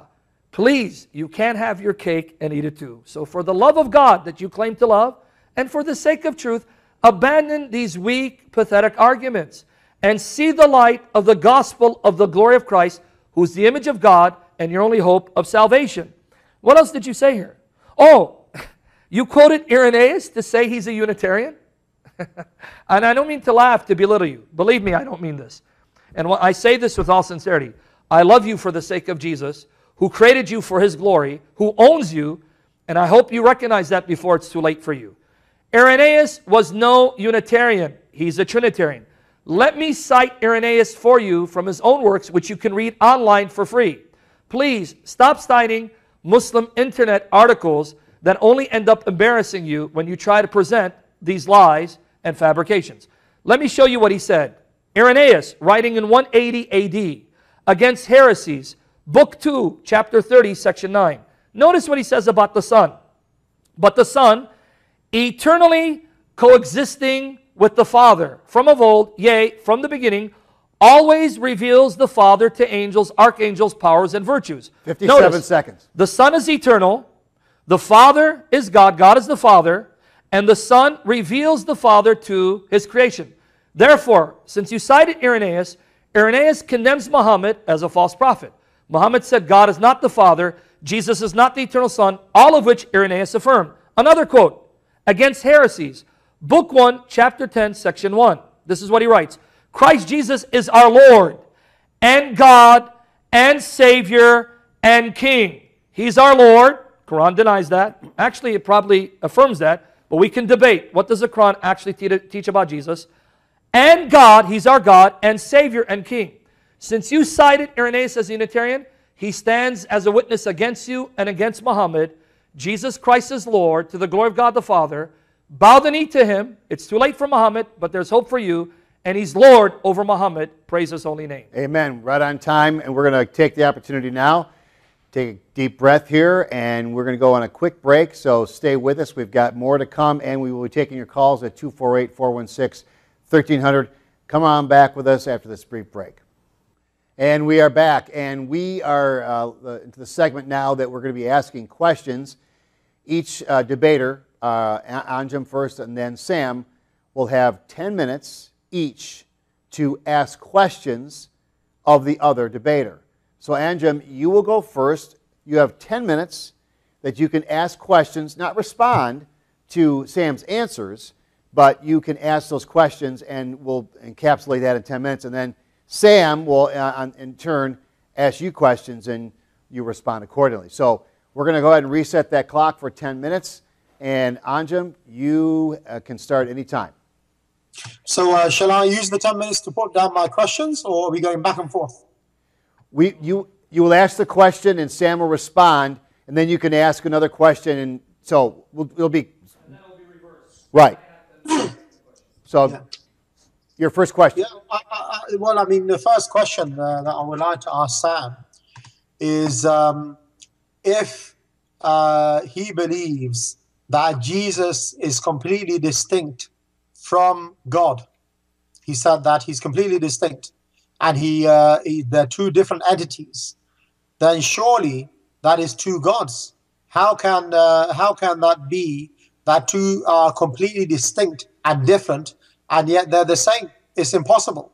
There's no way. And can you point to anything else in this life? I mean, in our own rational logic, there's no one, a child would never accept that two things are completely distinct, they're completely separate, and yet they can be one and the same. Nobody will accept that. And the fact that he prayed to God, do you believe, Sam, and this is part of my first question, that God came from the womb of a mother? You really believe that God existed in the womb of a mother and came out of the Virgin Mary? Okay, Do you really believe that? Allow him to answer. You want to answer that question? Yeah, very easy.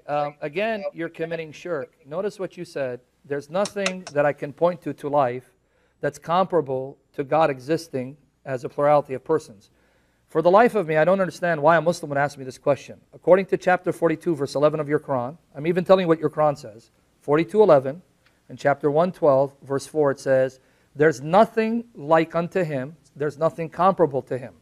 Of course, I can't point to something in creation that's identical to the way God exists, because if I could, then that means both the Bible and the Quran are wrong. There are things that are comparable to him. So again, you want to have your cake and eat it too. Either you believe God is infinitely greater than creation and exists in a manner different from the way his finite creatures exist, or you're going to liken God to the creation, and therefore you're going to associate creation with God. You're now a mushrik, and you stand condemned to hell.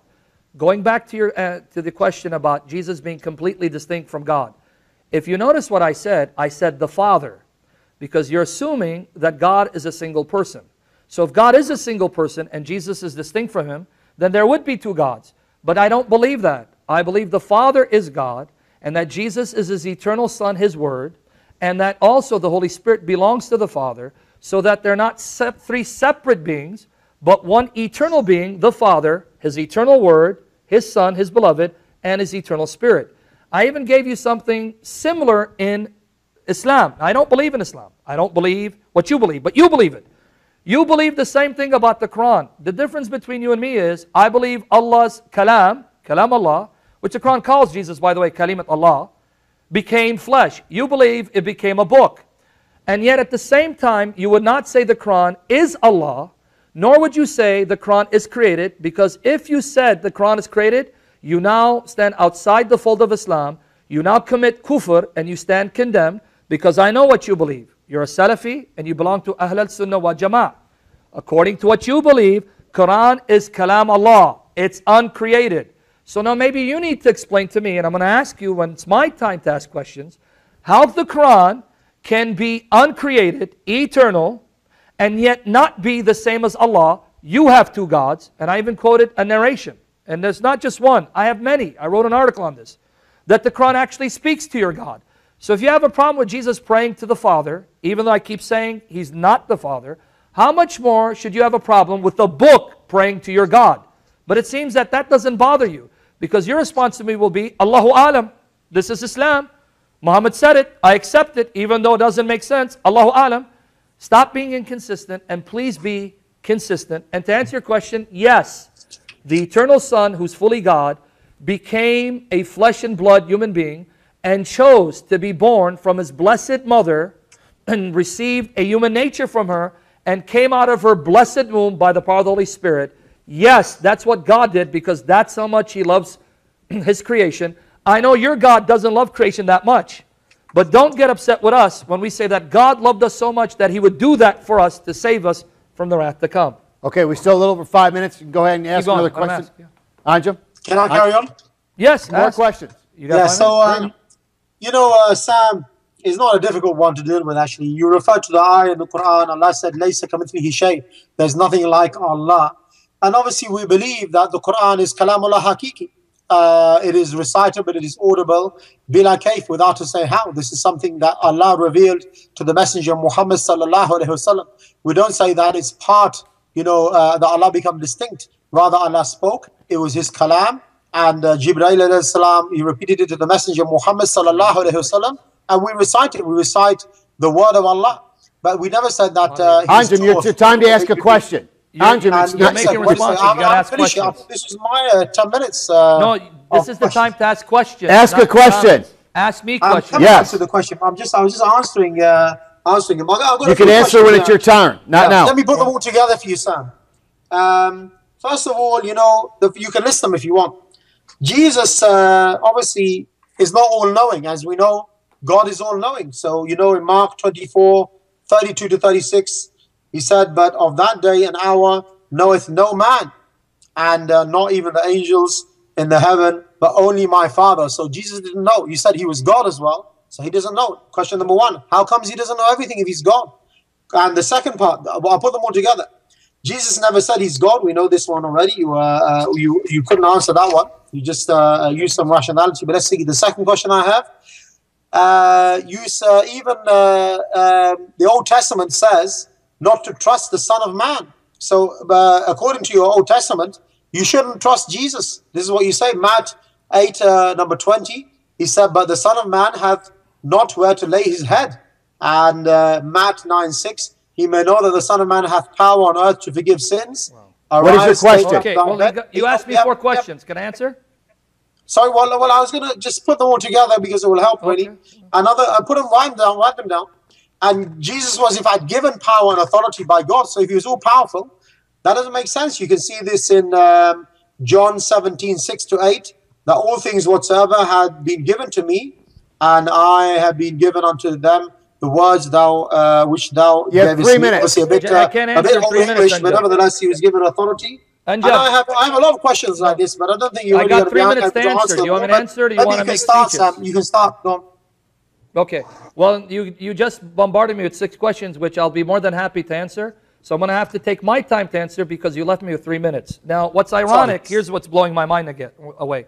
You quoted Matthew 9:6, and you said, Jesus said, for the Son of Man has power on earth to forgive sins. According to your Quran, chapter 3, verse 135, Allah alone forgives sins. So thank you for quoting a passage where Jesus again claimed to be God. You're not helping your case by citing these passages.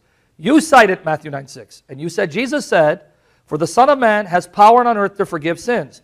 Read your Quran, Anjem, chapter 3, verse 135. It says, who can forgive sins but Allah alone?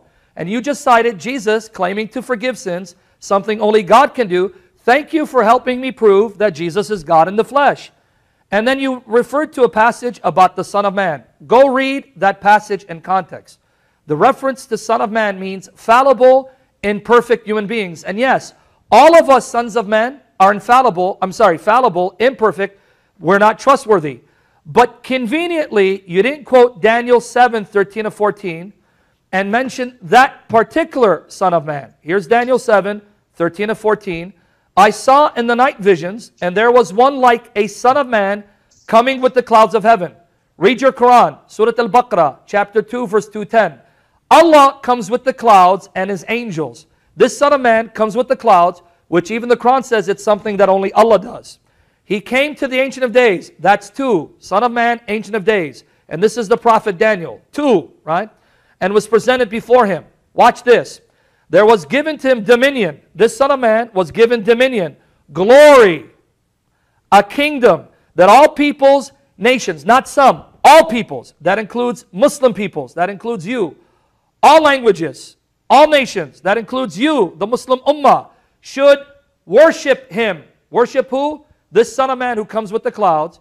His dominion, the Son of Man, is an everlasting dominion which shall not pass away, and His kingdom that which shall not be destroyed. And if you go to Mark 14, 61, 62, when the high priest says to Jesus, are you the Christ, the Son of the Blessed? He says, I am, and you shall see the Son of Man seated at the right hand of power, coming with the clouds of heaven. Jesus claims to be this Son of Man, not an ordinary Son of Man who's a sinner like you and I, but this glorious Son of Man who's distinct from the Ancient of Days, meaning the Father, and yet with the Father rules forever, and is to be worshipped by all creation. That means Jesus is claiming the very ibadah of God. 15 seconds. You have to worship me, worship the Father. And He's also claiming the rububiyah of God, that He is sovereign over creation. So now the problem is in your hands. If Jesus is a creature, then God wouldn't give a creature His glory. But He does, because He's no creature. Okay, Sam, now we have 10 minutes to reset the clock, or 10 minutes for the next segment here. And you now, Sam, you can ask the questions, and we'll start right now. Now, again, Anjem, I respect you because you have demonstrated to me that you're quite honest. And I'm not just saying this. I've actually said, people, you're one of the most honest Muslims that I've met because you say it like it is, and I really respect you for that. And like I said, I have love for you for the sake of Jesus. But here's my question to you, and I know you're going to answer honestly. You're not going to tap dance. You're not going to do what other Muslims do because I know that you're different. Can you explain to me who does your God pray to when He prays for Muhammad and believers? Because in chapter 33, verse 43 of the Quran, it says this: He it is who prays for you or upon you, and so do his angels. And you know the Arabic verb very well. It's yusalli, from sallah. It's not barakah, so don't tell me it's blessing. Which verse? Let me make my question. Chapter 33, I'm sorry. Chapter 33, verse 43 of the Quran. And you know Arabic, so you're not going to tell me, oh, it means barakah. No, blessing is barakah. And it doesn't mean rahmah, that's mercy. It's yusalli, from the verb sallah. He it is who prays for you, believers, and so do his angels, that he may bring you forth from darkness unto light. The other one, which is relevant to what you said earlier, chapter 33, verse 56 of the Quran. Chapter 33, verse 56. Lo, Allah and his angels. And you know the Arabic conjunction, wa. It says, Inna Allah wa malaikatu, right? Wa, angels. That's a conjunction of partnership. Because I've read the book by Muhammad ibn Abdul Wahhab, Kitab al-Tawheed. And he cites narrations that says, this conjunction wa cannot be used for Allah and someone else, because that means you're making this other group partners with Allah. Yet here, your Quran says Allah, wa, and the angels together perform salah. Both of them are praying for Muhammad.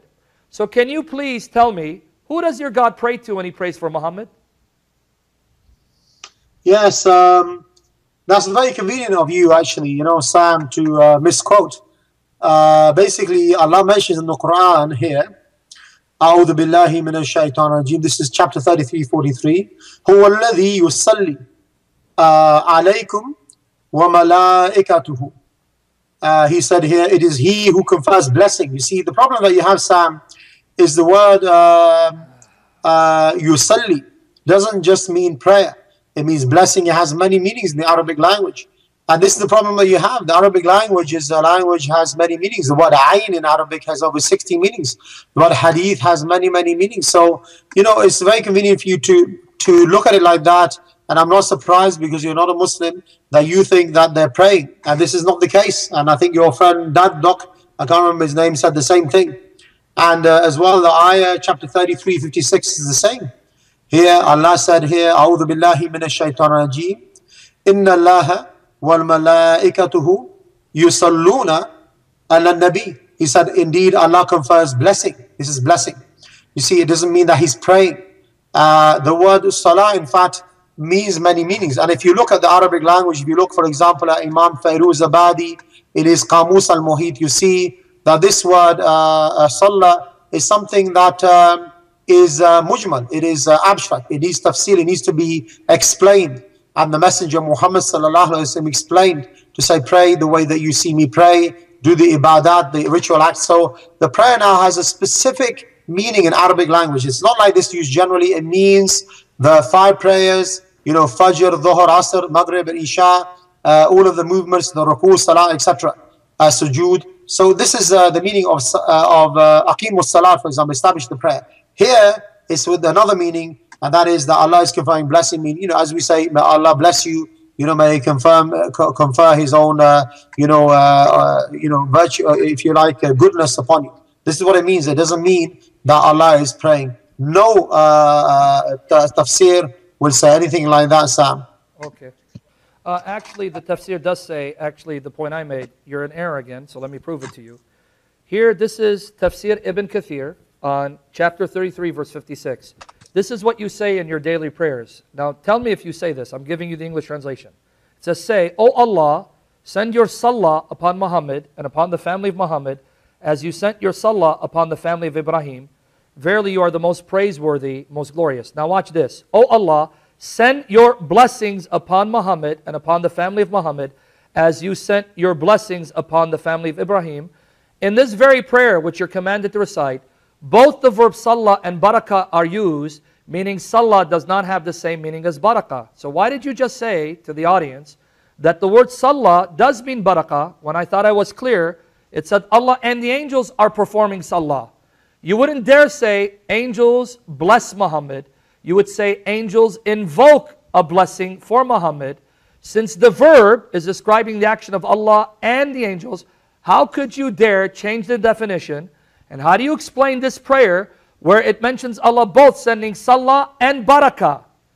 Prayer and blessing, showing they don't have the same meaning. So now can you come up with a better explanation? Because that explanation just got squashed by your own resources. So again, who does your God pray to when he does salah for Muhammad and his followers?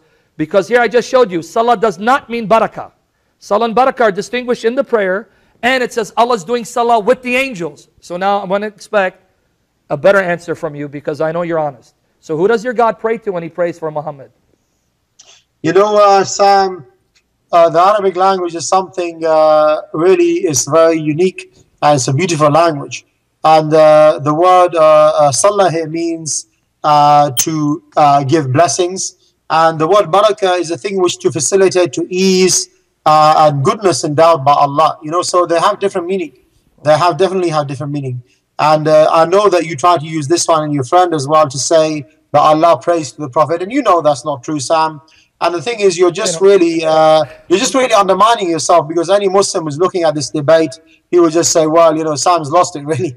You know, because when we pray, we say, may blessings and ease and facilitation, you know, be upon the Prophet Muhammad sallallahu alaihi wasallam and Ibrahim alayhi salam. There's no Muslim, you know, who really believes that he's saying that Allah is praying to those people. So come on, I think you need to give this one up. Let's ask a different question. All right, let me ask. And by the way, I don't care about losing the debate. I want to win your heart for Jesus, your only hope of salvation. So you can win the debate as long as you get saved. Now, other question. My time is up. Hold on. Let me ask you a question. In your tashahhud, 5 times a day, do you not say, and this is a yes or no, because I have a follow-up question. So please, my time is running out. Let me at least get this question in. Do you not say, Assalamu alayka ayyuha nabi? Peace be upon you, O Prophet, in your daily tashahhud. Yes or no? Yeah. Yes? Yeah, we said. Okay, good. Now, since you said, you say in your prayer, Assalamu alaikum, or I'm sorry, Assalamu alayka, peace be upon you, O Prophet. How is it you're talking directly to a man who's been dead for 14 centuries? You're in the UK, Muhammad is dead and buried in Medina. Why are you speaking to a dead man when the Bible condemns contacting the dead? And why are you addressing him in a prayer directed to Allah? Why are you now making part of the prayer an address to Muhammad directly when he's dead? Why are you talking to a dead man? You know, the difference between the way that you supplicate and the way that we supplicate, the way that you pray and we pray, is that you make your prayers up as you go along. You know, you think anything is acceptable. You don't have to pray at certain times. And this is the nature of Christianity. There's no set times, no set prayers. And therefore, I know that you ridicule us when we pray. But the Prophet said, pray the way you see me pray. So our Prophet prayed like this. You know, we have rules in Islam called ahkam tawqifiyya. You don't go beyond the text. If this is the way the Prophet prayed, we pray. The prayer is a ritual act. And therefore, we do this ritual act. We pray exactly the way the Prophet prayed, sallallahu alaihi wasallam. May the peace and blessings of Allah be upon him. And that doesn't mean we're communicating with him. This is our ritual act towards Allah. Allah wants us to pray in this way. And, you know, we pray in this way. It doesn't mean that we communicate with a dead person. Although, you know, if Allah wishes, he will send our salam and he will send the blessings upon all of the prophets. And we know the prophets are alive in their own graves, you know, and how Allah will send our salutation upon him. We don't know how, because the barzakh, or the life after this life, you know, between this life and the day of judgment, is beyond our rationality. So we can't rationalize this, Sam, either. But we pray exactly the way the Prophet prayed. It doesn't mean that we're talking to him. Okay.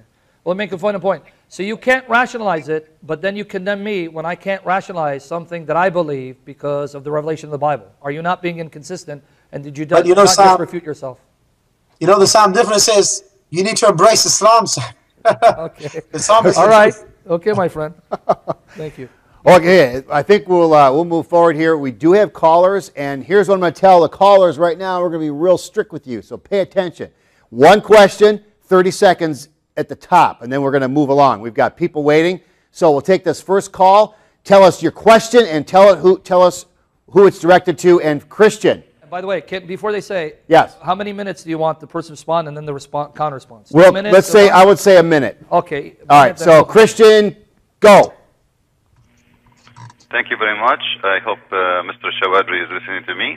First, you don't speak Arabic, and yet you are teaching us Arabic. However, if you go to the Quran, Mr. Choudary, you will see that the verse it says, "In Allah wa malaikatahu yusalluna ala nabi." which means Allah and the angels both are praying on the Prophet. So if you say that Allah and the angels sending a blessing on the Prophet, this means the blessing come from angels and from Allah, which means that will make angels are the source of a blessing, which is false, and this is against the teaching of Islam, because the only one who can give a blessing is God Himself. Therefore, it's the same action coming from both Allah and the angel, and it is mean pray. However, all the Quran using the word yusalli as prayer and always prayer. Okay. However, this is not my question. My question is, in the hadith, your God, your Prophet said, Allah is not one-eyed, but the false Messiah he have a problem with the right eye, which means the only difference between the false Messiah and the true Messiah is the eye. But yet, your Prophet, he compare between the face of Allah and the eyes of Allah and the eyes of false Messiah, which means your God Allah is an individual, He is a man, He is a perfect man, and the only difference between Him and the false Messiah is the eye, which is having a problem, which means your God resemble exactly the look of Jesus, which explain why in Sahih al-Bukhari, your Prophet said Allah will come to you in a shape different from the shape which you saw first time, which means Allah, He have a shape. And Christian, let him answer. Yeah, quick. Excellent. Yes, I think, Christian, you expose your own lack of understanding of Arabic. Alhamdulillah, I have enough understanding to be able to understand that when the malaika, they send their own blessings, it is in the form of dua, asking Allah, obviously, to bless them. This is what we say, may Allah bless you. This is our own, if you like, supplication. But obviously, Allah is the only one who can fulfill that request from us. We supplicate to Him. He is the one who answers. So there's a very simple answer to that. And as for your issue of the Dajjal, which you're talking about, the Antichrist, yes, it's true. One of the signs of the Dajjal is that he will be one-eyed. And this is what the Prophet said. He said, every messenger of Allah told us about the Dajjal, but I will tell you something different, that he's one-eyed. That doesn't mean, that Allah is exactly the same. And or rather, I don't know what you're trying to say, the actual Isa alayhi salam, the only difference is that he has two eyes, or God is, at this point, it doesn't really make sense, really. But Allah, if Allah says that He is Basiran, or if He is the one who is able to see, obviously He's aware of everything. He can see the things that no one can see. Be like, hey, there's a world of difference between Him and us, because we say, Laysa kamithlihi shay, there's nothing like Allah. Okay. So you need to make that distinction. Yeah. Let's take the next caller. Let me get a minute response. You want to respond? Okay. Yeah.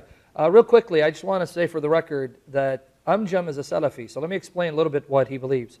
He actually believes Allah literally has a face, has shins, has hands and eyes. In fact, he believes Allah has two right hands. He doesn't have a left one. Although it's unlike anything in creation. So I want the audience to understand what he believes. Allah literally has a face, eyes, two right hands, not a right and left one, and shins. And he believes that on the Day of Judgment, he will recognize Allah, because Allah is going to uncover his shin, and that's how he's going to know this is his Lord who is to be worshipped. Even though it's unlike anything in creation. And he talks about the Christian position being irrational. Okay. Good point, gentlemen. Let's continue to watch the clock. Anthony, two things. Who's your question to? What is your question? Go. Hi, my question is for Anjem. Anjem, earlier in the debate you said that someone talking to himself is a sign of insanity. Now, Brother Sam has already explained that God is three persons, so when the Son speaks to the Father in the Godhead, it's not one person speaking to himself, but one person in the Trinity speaking to another person of the Trinity. However, as you admitted, the Quran is Allah's eternal speech.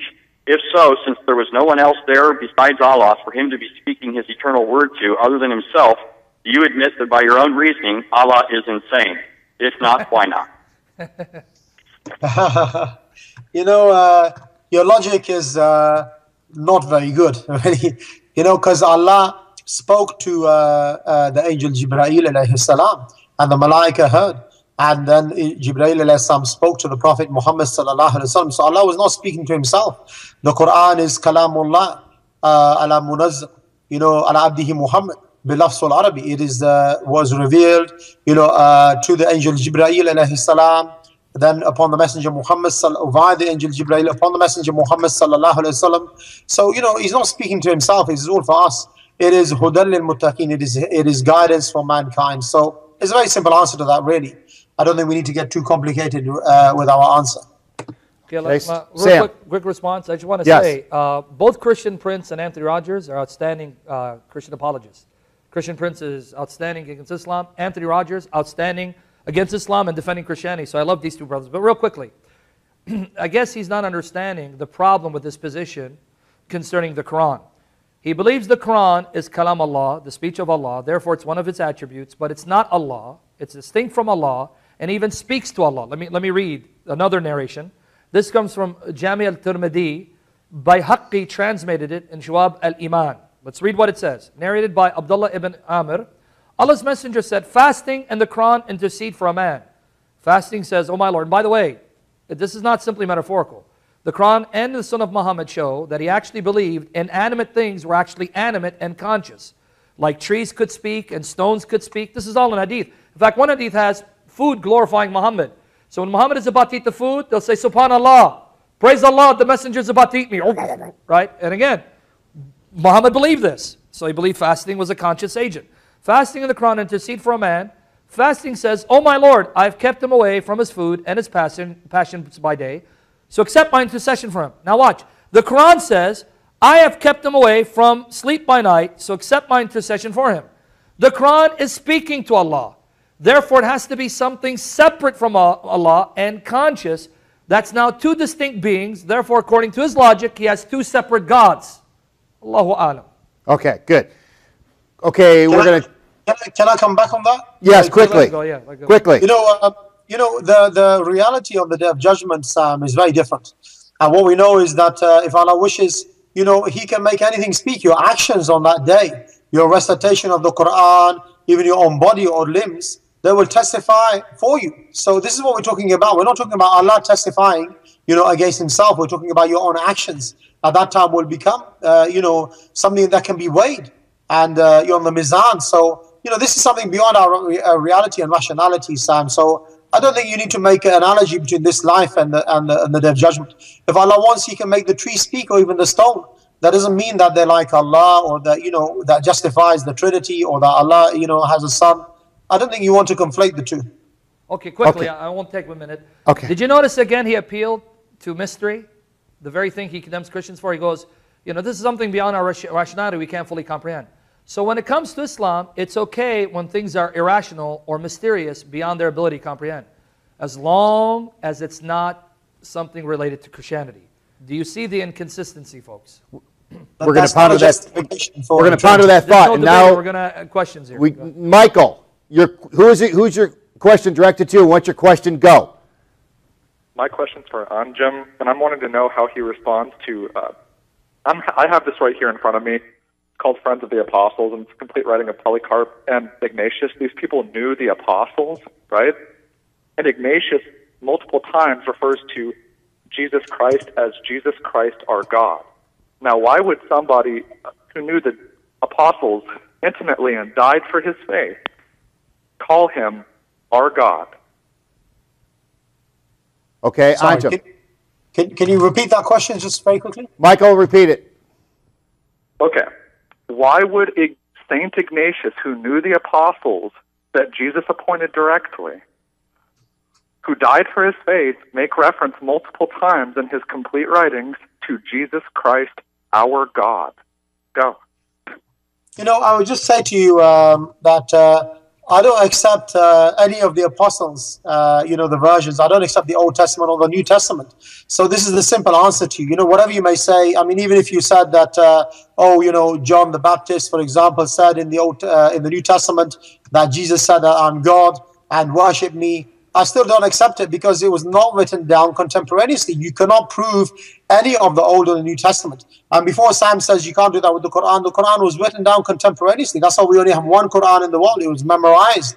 Whereas the Bible is not like that. You have to admit that. Therefore, all of your references and your, tracing back, I'm afraid I don't accept it. This is a simple answer. You may not like it, but that's the answer. I'm not going to start making commentary or tafsir, on the Old Testament or the New Testament or some of the things you say. because in the first place, I don't believe that they are authentic. Okay, Sam? Okay, let me answer that. Number one, it's a bold-faced lie to say that there's only one Quran, because even the very traditions he presupposes to be authentic, in the narrations it says that the Quran was revealed in 7 harf, or 7 aruf.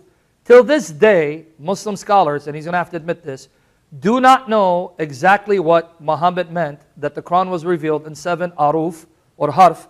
Some say it meant dialects, some say it meant something else. But we know it cannot be dialects, and Anjem knows it can't be dialects.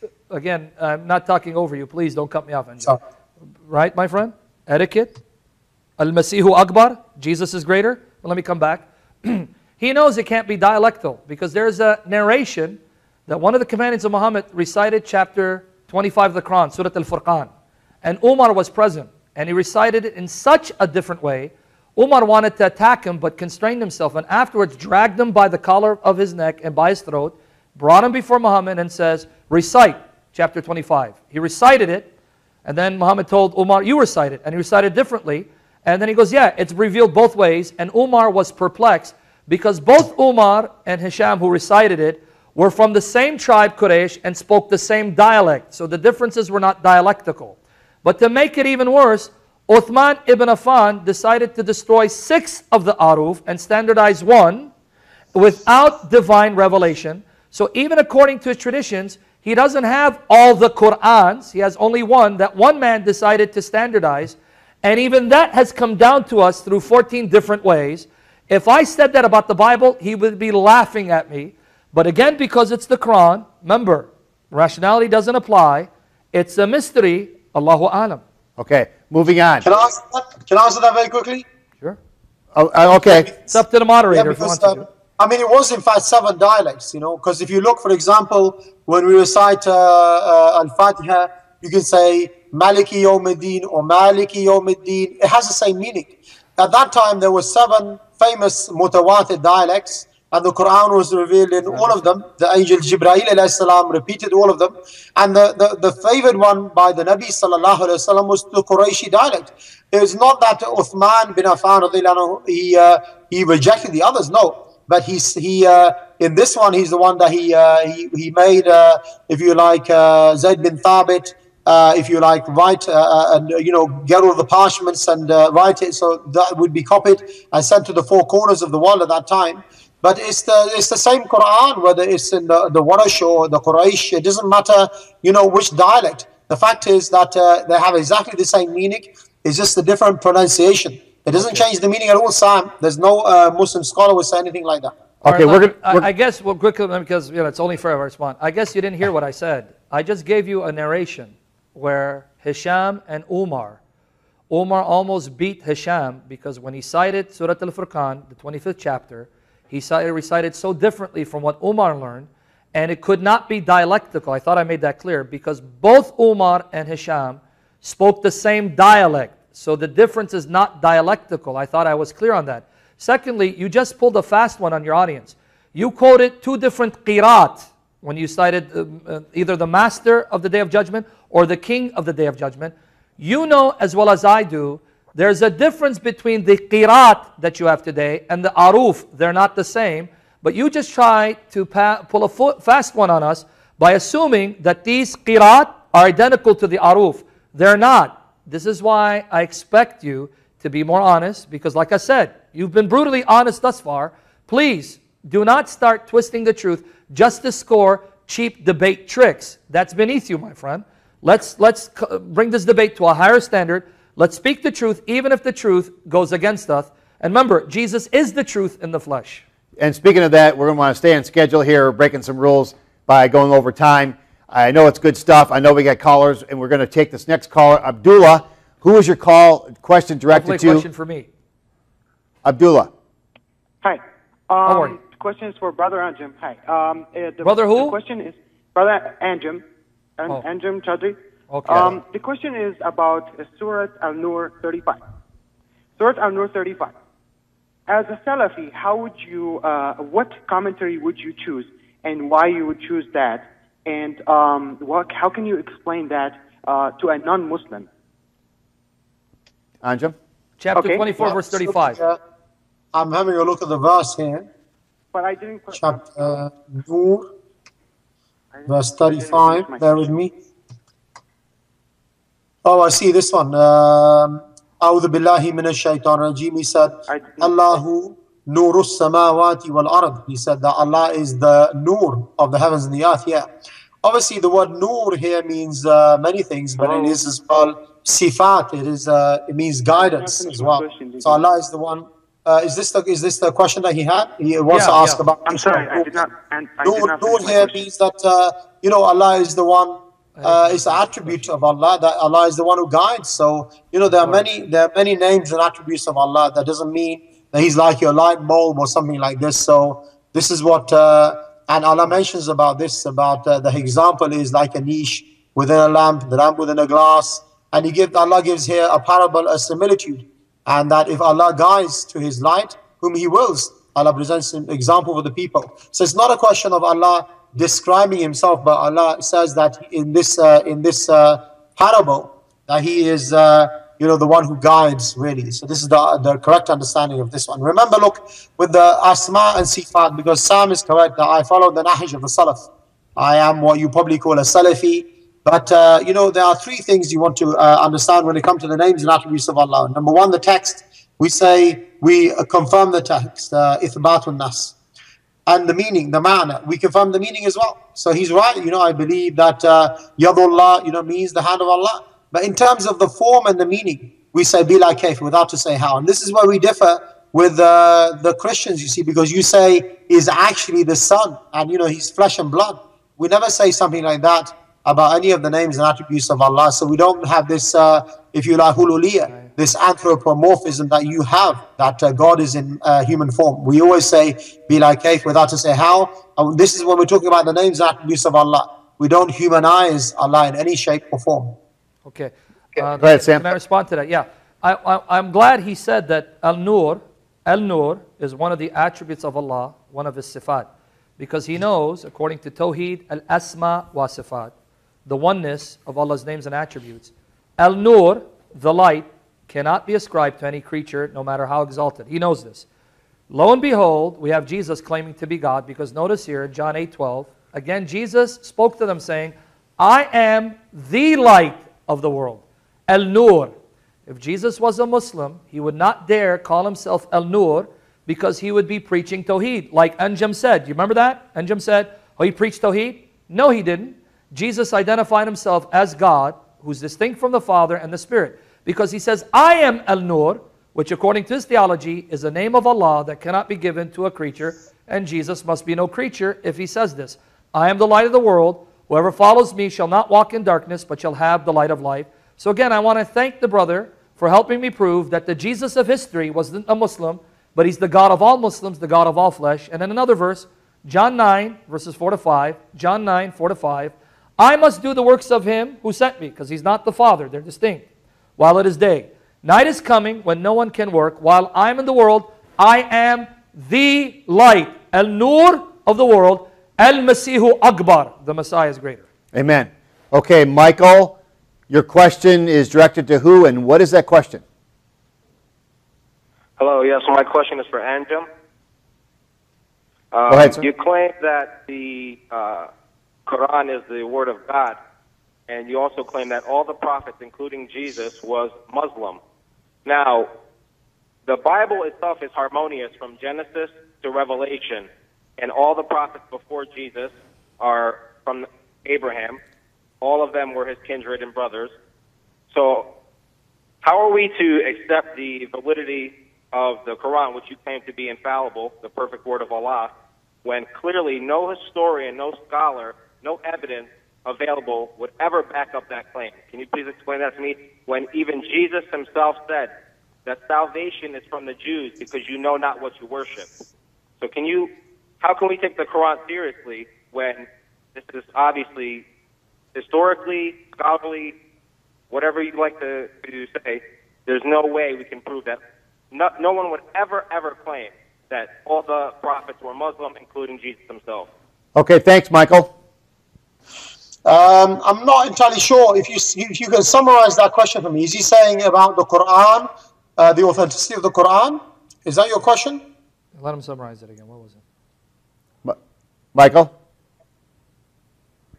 If you just don't mind repeating it, because I was listening, but I didn't catch what is the main point you want to make about the Quran? I think the question was, since the prophets of the Old Testament and the New Testament writings all agree they're harmonious, and Muhammad comes 600 years later and preaches a message that contradicts all of this revelation, because Old New Testament agree, why then and how should we accept Muhammad as a prophet when his claims and his book contradicts all these scriptures that all agree with each other?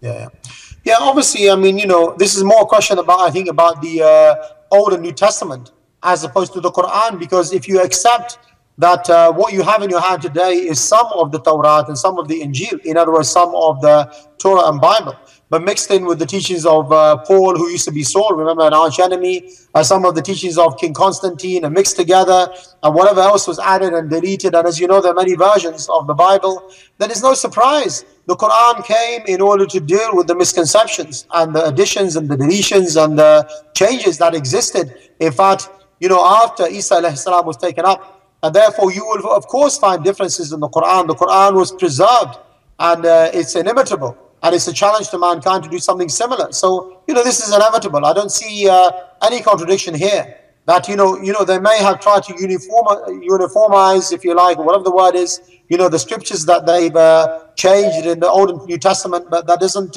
negate the fact that the Quran is the truth. So you should look at the Quran, and then you can see what remains of the truth of the Bible and the Torah before.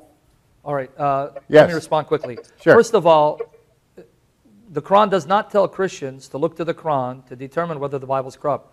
It's actually the reverse. Chapter 5, verse 47 of the Quran says, let the people of the gospel judge by what God revealed in it. It doesn't say, let the people of the gospel judge by the Quran. So he's again confusing what the Quran teaches. So if I were to follow the Quran, I would have to follow the gospel and use the gospel as my criterion to determine whether the Quran is true or not. When I look at the gospel that was available to the Christians at Muhammad's time, it's the same gospel I have today, and Muhammad fails the test. He stands condemned by the teaching of that very gospel that Muhammad himself told Christians follow, which we still have copies, which our translations are based upon, which exposes him as an antichrist. And I don't mean to be offensive to Anjem, but my religion says he's an antichrist. Whoever denies that God is the Father, Jesus is the Son, is an antichrist. 1 John 2, 22, 23. Secondly, he keeps assaulting Paul. If it's true that Paul corrupted Christianity, then again Anjem is proving the Quran is false, and either Allah lied or Allah is impotent. Why? In chapter 3, verse 55 of the Quran, Allah makes a promise to Jesus, supposedly. Now, I don't believe these are the words of Jesus. He believes it, so he stuck with it. Here's what Allah supposedly told Jesus. I'll make those who follow thee superior to those who reject faith to the day of resurrection. Allah said, those who follow you, from the time I take you up till the day of resurrection, they'll be superior. Now, does the Quran record the fulfillment of this promise? Yes, 61:14. O you who believe, be helpers of Allah, as Jesus, the son of Mary, said to the disciples. 61:14. Who will be my helpers of Allah? Said the disciples, we are Allah's helpers. Then a portion of the children of Israel believed, and a portion disbelieved, but we gave power to those who believed against their enemies, and they became the ones that prevailed. The Quran says Jesus' true followers prevailed, and that Allah would give them the victory from that time till the day of resurrection. If Anjem is right, Paul corrupted the message of the followers of Jesus, hijacked Christianity, so that the true followers of Jesus disappeared and their message disappeared with them. That means Paul is greater than Allah, because he was able to defeat Allah, even though Allah said he would guarantee their victory. This is why Al-Qurtubi, in his commentary on 61:14, lists Paul as one of those that Allah used to spread the message of Jesus. Here, Qurtubi 61:14. His tafsir on this ayah, so you can read in Arabic. It was said that this verse, 61:14, was revealed about the apostles of Jesus. May peace and blessing be upon him. Ibn Ishaq stated that of the apostles and disciples that Jesus sent to preach, there were Peter and Paul who went to Rome. See, Qurtubi realized that if the Quran is true, then Paul must be a true messenger whom God used to spread the message of Jesus. Because if Paul corrupted Christianity, that means he nullified Allah's promise, means that Paul is greater than Allah. So he needs to join me in saying, Al-Bulus Akbar. The Paul, the apostle, is greater. You can't have your cake and eat it too, my friend. Okay. We're going to move forward. We've got Christ the Way on the line. Any questions for me, or is it all for Anjem? It's unfair. We'll Keep on find calling out. him. Christ the Way. Who's your question directed to? Okay. My question is actually addressed to the Muslim debater. Uh-oh. I want to clarify things. I don't want you to play Dancing with the Stars with me. I want you to conduct yourself as a man and to answer my question. My comment is this. Your question. We need your question. I'm going to answer. I'm going to give you a question. Whenever Shamoun brings the New Testament up, you mention how it's irrelevant because you don't believe in the New Testament. My question is not about if you believe it, but do you acknowledge this particular text, Matthew chapter 28, verse 18, when Jesus says, then Jesus came to them and said, all authority in heaven and earth has been given to me. Do you acknowledge this particular passage actually exemplifying and demonstrating the deeds of Christ? Once again, here's my qualification. I'm not asking you if you believe in the text. I'm asking you if you acknowledge what the text teaches. Just as much there's passages that I acknowledge teach that Muhammad's a prophet, but I don't believe he's a prophet. Don't dance with me. Address my question. Anjem. You know, I don't know the text you're talking about. I haven't memorized the Bible because, you know, we don't know what is authentic, that what is not. And therefore, you know, I'm not going to comment on something that you just plucked out of Matthew, which I said before, you know, is not authentic in the first place. So it doesn't make sense. You know, I can just make something up and I can say, well, what do you think about what's written in, you know, the book of the Sikhs, and then ask you to make commentary on it. You know, we know it's not authentic. So, you know, this is just wrong. You know, I'm not here to give you commentary on the Bible. What I did is I exposed the contradictions, and I showed you very clearly that nowhere in the Bible does it say that Jesus said, "I'm God," or to worship me, and that closes the argument, quite frankly. And you know, Sam said himself, you know, that Jesus prays to God, and that Jesus is separate from God, and you know, I mean, I think really there's no real argument here. You know, I don't think we need to go into the nitty-gritty of a verse here from the Bible that you're quoting, Matthew, and to try to get my commentary on it. It doesn't make any difference to me what you think about it. Okay. Sam?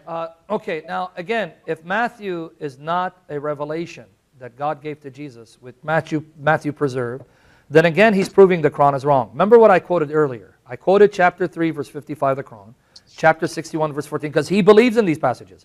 If I was debating an atheist, I would never appeal to the Quran. According to the Quran, Allah's true followers prevailed and did so from the time of Jesus' ascension, and that the followers of Jesus would be dominant till the day of resurrection. I don't think the day of resurrection has dawned upon us, do you? Because if it did, we wouldn't be here. Which means that if the Quran is true, then the true followers and their message prevailed and continues to spread. Lo and behold, what are the only documents that came from the first century, from the time of Christ and his followers? The New Testament documents, Matthew, Mark, Luke, and John. That means if he's right, Matthew, Mark, Luke, and John are corruption of the message of Jesus and his followers, then the Quran is a lie. Allah never gave Jesus' followers the victory, because not only did they disappear from the site, their message was replaced by a corrupt message, and that corrupt message is still spreading till this day. You can't have your cake and eat it too. If you believe in the Quran, you have to accept that the New Testament is that revelation that God preserved and gave the disciples the power to spread, which is why it's spreading till this day and will continue to spread till the day of resurrection. But if you accept that, you can't be a Muslim. Because these documents say, please don't cut me off, I didn't cut you off. Okay. These documents say Jesus is the divine Son, fully God in essence, one with the Father and the Spirit, and he's not the Father. Now you keep saying to me that I said Jesus prayed to the Father. I also said your God prays. Now I can understand a triune God praying, because that's communication and fellowship with one another, and Jesus as a man perfectly worshiping the Father. You again repeated, and I thought I made the answer clear, Jesus never said I am God. But I thought I was clear that Jesus never said he's the Messiah, but you believe he's the Messiah. Jesus never said he's the word of Allah, but you believe he's the word of Allah. Jesus never said he's the spirit from Allah, but you believe all this even though Jesus never said it. Why the inconsistency? You know, those things that we mentioned in the Quran about the fact that Isa alayhi salam is the Messiah, and therefore we believe it because the Quran is the inimitable word of God. But I can just say one thing to you. You know, we believe that those people, the disciples of Isa alayhi salam, you know, they are the best people. And the Prophet said, you know, the Jews and the Christians will be divided, you know, into 71 and 72 sects. And the majority on the hellfire, only those people who really believed at that time and followed the true teachings of Jesus, his own disciples, you know, we say that they are the best generation. of their own time, and they will be in paradise, just like the true followers of Moses at that time. But after that, other prophets came, and the teachings were distorted. So there's a world of difference by saying that the original Injil and the people who follow that, yes, we believe that they are in paradise, they will be in paradise. But after that, it was taken up, it was not preserved on this world. So I think when you read the Quran and it mentions the Injil and the Torah, we're talking about the Christians at that time who follow the true teachings of Isa alayhi salam, meaning the Muslims who are following exactly what we're saying today. We're not talking about the Christians nowadays who've distorted, because there are many other verses of the Quran which say that they're being cursed, and they will face their comeuppance on the day of judgment. So once again, Sam, and all the people listening, embrace Islam before it's too late. Okay, Tim. Let me make a response to this. Go right ahead. We can end it because I don't want. It's been unfair. He's been getting all the questions, so maybe we can cut it short. But let me answer again. Again, this ignores everything I said, and honestly, Anjem, I'm getting tired of repeating myself. If you're right, okay. Well, see, please, Anjem, don't cut me off. Let's respect each other. I didn't cut you off, so please don't cut me off. If you are right, the gospel of Jesus was corrupted in later generations, then the Quran is a lie, because it said the true messengers of Jesus prevailed and that their dominance remains till the day of resurrection. There is no victory for them if their message was destroyed. So that means their message must be preserved if they are victorious. After all, it's nonsensical to say they were victorious but their message wasn't. Why did Allah make them victorious? Because of their message. So the New Testament documents must be the true revelations that God gave Jesus and through Jesus to the followers. Otherwise, the Quran is wrong. Secondly, your own Quran says none of the words of Allah can be changed. You professed and said the Torah is the word of Allah. The Zabur is the word of Allah. The Injil is the word of Allah. Chapter 6, verse 115. Perfected is the word of thy Lord in truth and justice. There is none that can change His words. It doesn't say some. His words inclusive. That means the Torah, the Zabur, and the Gospel cannot be changed if this is true. This is again repeated in 1827. And recite that which hath been revealed unto thee of the scripture of thy Lord. There is none who can change His words. Torah, Zabur, Gospel are His words. Can't be changed. In fact, interestingly, the student of Ibn Taymiyyah, Ibn Qayyim al-Jawziyah, said that Muslim scholars, on the basis of 6.115, argued the Torah is incorruptible because it's the word of Allah. So you're not being consistent with the best of your scholarship and the earliest of your sources. And then finally, about Matthew 20:18, which you didn't address, the point of the brother was this. Jesus said, all sovereignty has been given to me in heaven and earth. Your Quran in Surah 25:2 says, Allah has no partner in His sovereignty. Therefore, if Jesus is a Muslim, he's a bad Muslim, because he's claiming something that your God says He will never give to any creature. This only makes sense if Jesus is no creature, which is why He has all sovereignty. And since He has all sovereignty, that means He's sovereign over you, the entire Muslim Ummah, entire creation, and sovereign over Muhammad. And Jesus is Muhammad's God and Lord. And I pray that you embrace Him before it's too late, because it's too late for your prophet. Okay, we've got questions. We've got more callers. And Can Tim. we take a break or no? Okay. We're going to keep moving. Tim, All right. what's your Any quickly, questions for me? quickly, who is it to and what is your question? I think I'd like to have a break. Can you hear me all right? Over here it's 4 o'clock and I need to pray as Yeah, well. he needs to pray. So let's take maybe one or two more questions and we'll call it. All right, Tim, talk to us. Okay, can you hear me all right? Yeah, kind of loud, Tim. Okay, so my question is for Anjem on his assertions about the Council of Nicaea and Constantine. Okay. So I have a question. So where's this historical evidence that the Council of Nicaea had anything to do with the canon of the New Testament or the divinity of Jesus? Because even skeptical scholars like Bart Ehrman would highly disagree with him on this issue. Where is historical evidence that Nicaea had anything to do with the canon of Scripture or the divinity of Christ? Anjem, do you get your question? Yeah, I got the question. I mean, as I said, I refer to the Muslim scholars and our own, scholars like Abdullah ibn Abbas, radiallahu anhu, he said this, and Imam Baqilani, 4th century Hijri alim. So they are the ones who said, from the Council of Nicaea, 500 of the scholars agreed that John's statement is not his but Paul's, in fact, and the book of John is fabricated really in his name. But they never accused Paul And in this meeting, there were many fabricated gospels. They seized 120 of them. They burned them. They rejected the gospel of Barnabas. I've been through it already with you.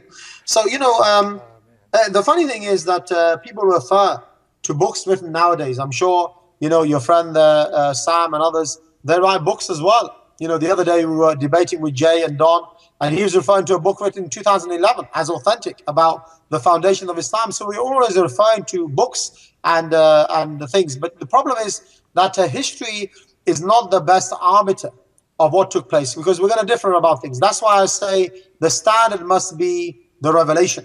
And the revelation is what? Is the Quran, because it's inimitable, it was preserved, and not like anything else. And that's why you say the gospel according to Matthew, Mark, Luke. Nobody believes that it's from Jesus himself. And by the way, Sam, I never said the Torah and the Injil are the word of God. I believe that Allah spoke to Musa alayhi salam and Isa alayhi salam, but I don't believe that there are many things written there at that time which are authentic, but not all of it is just the word of God. So I think you're incorrect there. I never said something like that. Check back at the debate. But we refer to our own sources. So this is the answer to your question. Okay, let me answer the question then. Then if you don't believe the Torah is the word of God, then you're not a follower of Ibn Qayyim al-Jawziyah, because this is what he just said. After quoting Surah 6, 115, he says this. The scholar said, if the Torah was corrupted, he would not have placed it on the pillow, and he would have not have said, I believe in you and in the one who revealed you. This group of scholars also said, Allah said, now he's going to quote 6, 115, and the word of your Lord has been accomplished truly and justly. There is none who can change his words, and he's the hearing and the knowing. Now notice what he says. And the Torah is Allah's word, which you just denied. That means you're a bad Salafi, because the premier student of Ibn Taymiyyah, Shaykh al-Islam, was Ibn Qayyim al-Jawziyah, and he says Muslim scholars say Torah is Allah's word. So much for that argument. Now, you said a lot of things that, again, I don't think I need to repeat myself. The Council of Nicaea had nothing to do with the canon. The Council of Nicaea did not reject the Gospel of Barnabas, because there was no Gospel of Barnabas. You're confusing the Gospel of Barnabas with the Epistle of Barnabas. And then finally, you beg the question. You're saying, we don't appeal to history. We appeal to the Quran, because that's the revelation. No, the Quran tells Jews and Christians, don't appeal to the Quran. How many times must I quote the very Quran you're appealing to show you you're wrong, my friend? Chapter 5, verse 43 and 47 says this. Speaking to the Jews, chapter 5, verse 43, why do they come to you, Muhammad? Why do they come to you, Muhammad, for judgment when they have the Torah? So the Quran is telling the Jews, don't come to Muhammad. Go to your Torah, wherein Allah had delivered judgment for them. Yet even after that they turn away. Such folk are not the believers. Notice what you're trying to tell us to do. You Jews, don't follow the Torah. The Quran says you better follow the Torah. And if the Jews follow your advice, that means you're making them an enemy of your God, because your God says if they don't follow the Torah, they're unbelievers. And then again, 547. Let the people of the gospel judge by that which Allah hath revealed therein. Not in the Quran, in the gospel. Whoso judgeth not by that which Allah hath revealed, such are evil livers. You are now calling people to misguidance according to your book. You're not a da'i who's calling to guidance. You're calling to misguidance, my friend, because you're telling me, don't judge by the gospel, judge by the Quran, but your Quran says, judge by the gospel, and if I don't, I'm an evildoer. So now you're sinning against your God. Notice throughout this debate, you committed shirk. You're now telling people don't follow the Quran when it commands them to follow the Bible. Why are you still a Muslim? I don't know. Embrace Jesus, my friend, your only hope of salvation. Can I just say one thing, actually, if you don't mind? That, the original Torah and Injil, obviously the word of Allah, we believe, was something which was revealed, to Musa alayhi salam and Isa alayhi salam. But what you have today in the Torah and the Bible may contain some of the word of Allah, but as we say, has many distortions. And when Allah mentions in the Quran, in chapter 615, as you say, the word of Allah which has been preserved, He's talking about the Quran. He's not talking about the previous ones, because we know that they have been distorted. So we need to make a distinction between what is preserved, what is not, and what is actually mentioned in the Quran. Did you guys hear the contradiction? Did you hear he just said the Torah and the Injil, obviously the word of Allah, we believe. I thought you just got done telling us you did not say the Torah is the word of Allah. Thank you for contradicting yourself. Since you now admitted, and everyone heard you, and it's now recorded for people to watch, you just admitted Torah, Injil, the word of Allah. Let me read to you again 6:115. Perfected is the word of thy Lord in truth and justice. There is none that can change his words. You again go against the Quran.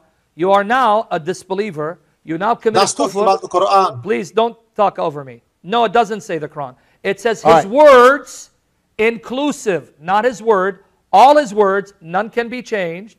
But the fact that you keep saying it's been changed, that means you are now a kafir, you're a disbeliever, you're outside the fold of Islam. Thank God you're not in Iraq because ISIS would have your head. Thank God you're in UK where you're safe because you keep committing kufr and shirk. May Jesus guide you out of your darkness into the light of His gospel. And then finally, you keep saying the Quran says that it's been preserved. No, it doesn't. Surah Al-Hijr, chapter 15, verses 90 to 91, it admits that your Quran was being corrupted in the time of your Prophet. Let me read it to you. Chapter 15, verses 90 to 91. Such as we send down for those who make division, those who tear the Quran into shreds. Those who tear the Quran into shreds. Something never said of the Bible, the Torah and Injil, but it says it about your Quran. Okay, we're going to take another caller. I know we want to keep going, but we've got to... We're going to take at least one more. Make this the final one. Suhair, who is your question directed to? What's your question? It's directed to Anjem. Okay. And what's your question? I want to ask him, why doesn't he believe in that God can appear in the form of a human being, while he believes that God appeared before to Moses in the tree and in the clouds, and they added something in the Quran to say that God appeared also in a stone. Especially if God is one of a kind and Jesus is one of a kind, and he was also, they said that he was given all the things that belongs only to God, that God only can do, like healing. Let him answer. Let him answer. Yes, I mean, the answer to this question is that, Allah informs us in the Quran, basically, that Jesus is the son of Mary, he's not the son of God. So, we know from the Quran, that is our standard and our reference point. And when we say that the tree can speak, it's not God speaking, that God will give the ability for the tree to speak or for, a stone to speak. This is something which is within the power of God. But, you're not saying anything like that. What you're saying as a Christian is that there's more than one God. And this is basically what Sam admitted today, that Jesus is God, that the Father is God, the Spirit is God. They're completely different. They're completely independent. They talk to each other. They communicate with each other. You believe in three gods. You're polytheists. And, I think it's interesting the way Sam is making takfir as well. He said, I'm a mushrik and a kafir. I think, you just got to listen to what I'm saying carefully. You need to distinguish between what you have in your hand today and the original Injil and the Torah, which you believe obviously contain the word of Allah. There's no doubt about that. But the Quran is talking about the Quran, that this has been preserved. And it talks about as well how the Jews distorted their own books before, and the Christians and so on. So, it's all completely there. You've got to take the Quran in its whole form and not just pick and choose what you think may fit with your argument, Sam. Let me comment on that. Then Yes. we go to our closing one so you can go. Her question was, why does he reject, that God could become man or appear in human form when his own Islamic sources suggest that Allah does appear in various forms? And let me read this narration. This comes from Tirmidhi, hadith number 43. Ibn Abbas reported, and this, by the way, all this material that I'm using in the debate is found on the website answeringislam.net, and also David Wood's blog, answeringmuslims.com. Pray for our brother David Wood, that God will continue to use him mightily, a great soldier of Christ. But let me read this anyway. Answeringislam.net, answeringmuslims.com. Ibn Abbas reported that the Prophet said, my Lord came to me in the best form, whilst I was asleep, and said, O Muhammad, do you know what the angelic assembly is disputing about? I said, I do not. Then Allah placed His hand between my shoulders until I felt its coolness in my chest. I felt the coolness of His hand in my chest, and I became aware of what was happening in heaven and on earth. So Allah obviously takes on a human form, but in His possession, it's not even a form He takes on, because Allah actually has a form, a body of some kind, even though it's not unlike anything creation, whatever that means. Beyond that, according to chapter 27, verses 7 to 9 of the Quran, His God appeared in a tree. His God actually incarnated Himself in a tree. Here's the ayat. Remember, Surah 27, 7 to 9.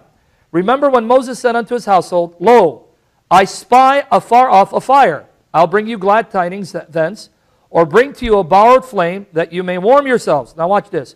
But when he reached it, the fire, he was called, saying, watch, blessed whosoever is in the fire, and whosoever is round about it, meaning Moses, and glorified be Allah, the Lord of the worlds. O Moses, lo, it is I, Allah, the mighty, the wise. So according to this ayat of the Quran, obviously taken from the Bible, Allah was in the fire in the tree, because this fire was the fire that alighted the tree that didn't consume it. So he has no problem with his God entering a tree, entering fire, and his God appearing in a form, but he has a problem with God becoming flesh out of his infinite love for his creation in order to save his people from their sins. Blatantly inconsistent, if you ask me. Okay. We've got Maul on the phone. Maul, that was the last question. He has to go pray. Okay. We have to end it. Let's sneak it in. Okay. Hello. Talk to us. Hello. What's your question? Okay. My question is to Anjem. Praise the Lord Jesus Christ. I'm Christian. And my question is that, as you know, that when the Quran was descended, it was descended in Makki dialogue. And this is a type of Arabic without dots and without, I know if he can understand Zair, Zabbar and Pesh, without any... What's your question? Yeah, make it quick. He's got Let's to hear finish it. the Come joke. on. We got to respect this We got to move along. Or we're going to get to the next caller. I can see No him callers smiling. after this. I can see him smiling. Yeah, and I can see that he can answer me. So I really want to answer. And my question is that if he is now believing the current Cairo version of Quran, which comes with all the dots and all the all other Zair, Zabar and Pesh, is he not like, because Allah has promised in his Quran that he will not let Quran change, and if he is believing another version which is already changed, so is it not some type of like... Quickly, we're running out of time, brother. Quickly. Okay. Okay. Okay, I didn't understand the question, so maybe we should just go to the closing. I understand the question. Basically, he's talking about... No, he has to go pray. You want to answer? Go ahead. Do you have to understand the leave? question? Go ahead. I didn't understand the question. Go ahead. Do you have to leave or do you have time? I can answer the question, yeah. Okay, go ahead, and then we can go closing statements. Basically, so you can pray. what he's talking about here is the vowelization and the dotting of the Quran. And what we know is that in the time of the Messenger Muhammad sallallahu alaihi wasallam, the plain drawing of the alphabet Quran was enough at that time. This is called the rasm. And later on, the tashkil, the adding of the vowels, happened around 65 Hijrah. And this was the first, if you like, stage of dotting. And that was around the area of Muawiyah ibn Abi Sufyan, and who charged Abu al-Aswad Du'ali to do it. And that was because the people maybe were not pronouncing it properly, to make sure they were pronouncing it the way it was revealed to the Nabi sallallahu alaihi wasallam. The second stage was the tanqit, which is the adding of the dots to the alphabet, you know, to make distinction between ba, ta, tha, etc. That was in the time of Abdul Malik bin Marwan, who charged Hajjaj bin Yusuf to do that. And this was around 85 Hijri. And the last was a tartil, which is a sign of complete vowel, like he talks about the dhamma, fatha, kasra, etc. And this was done by Imam al-Arabiya al-Khalil ibn Ahmad al-Farahidi, who invented this method. And basically all of this was just to make sure, as Islam spread, even in those areas where the people didn't speak Arabic as the first language, that they could recite exactly the same way as the Messenger Muhammad sallallahu alaihi wasallam. It doesn't mean that the Quran was standardized later. Rather, it was understood well because the Sahaba understood and they spoke Arabic, very well. But later on, when it spread, to make sure that they did it in the same way, these vowelization was there. But it's not a different Quran. Okay, we're gonna in the interest of time, Anjem, we'd like to go into our closing statement. Do you have time to give a 5-minute closing statement? Let me, you know what, out of fairness, let me go first. Anjem, you can get the last 5 minutes. Is that okay? Okay. All right, let me start my 5 All minutes, and then you can start the timer. I'll start, and I'll give him the last 5 minutes. Okay. Only fair, because he started. Anyway, do I begin? Go ahead. Okay, all right. Again, I just want to praise the God and Father of our beloved Lord and Savior, Jesus Christ. I beg the Father to forgive me if I made any mistakes in what I said, and that I pray He'll protect the audience from anything that was mistaken and error, and that He'll also remind me of the mistakes I made so I can correct it for His glory, because all truth is God's truth, and anything good we do is by His grace and His mercy, by the power of His Holy Spirit, for the glory of His beloved Son, our God and Savior, Jesus Christ. And I also want to thank Anjem for engaging this debate. I really meant what I said earlier. I have tremendous respect for this individual for one reason. I know some people say, oh, but he's a radical and he's dangerous. At least this man is not ashamed of what his sources teach. Now imagine, saints, what would happen to him if he became a follower of the true Jesus? This man would be on fire for God. So pray for him, because God is greater than his heart. And the true God, who loves him more than he can imagine, can bring him to the feet of Jesus by the power of the Holy Spirit. So pray for this man's conversion, because his passion for Islam can be directed for the true God revealed in the person of Jesus Christ. So pray for this man, and pray that God will also stifle this man influencing people from taking Islam seriously and doing what they're doing in Iraq. Again, even though I said this man, I respect him, at the same time, he presents Islam as it actually is, and that Islam is dangerous for humanity. And it's dangerous not just spiritually, but also physically, our well-being. So may God protect people from his propaganda and bring him to repentance. With that said, let me sum up some of the things that I've covered by the grace of God. I appeal to the Quran not because I believe it's revelation, but my opponent does. If tonight I was debating an atheist or an agnostic, I would never touch the Quran, because the Quran has no authority for a Muslim, for an atheist agnostic. It has no authority for a Christian. It has no authority for a historian who wants to know about the historical Jesus.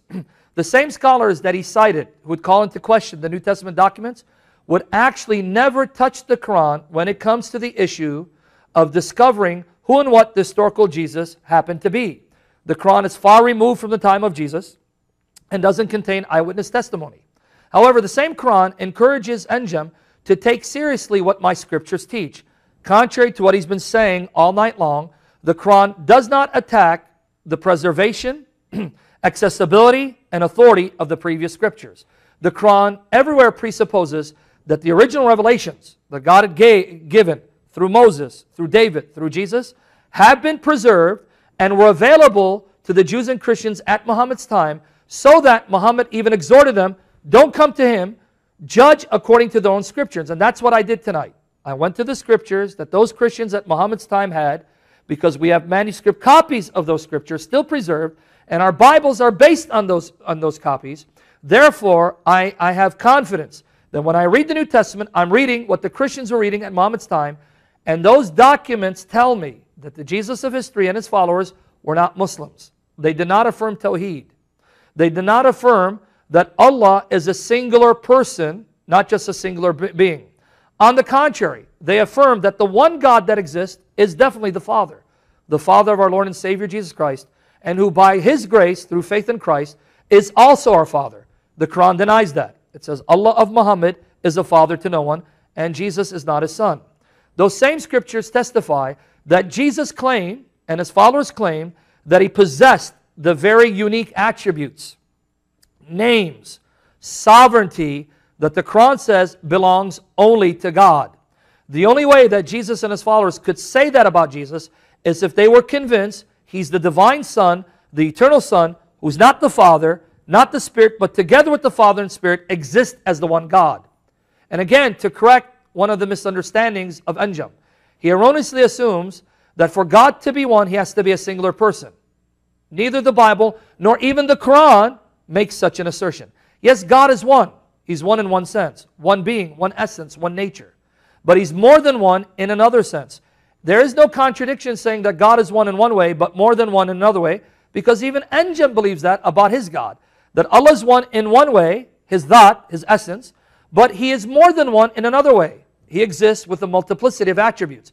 And by the way, there was an early Muslim group who said that if you say that Allah has a plurality of attributes, you are nullifying Tawheed, you're committing shirk, which is why they denied that Allah possessed attributes that were distinct from his essence, and they were called the Mutazilites.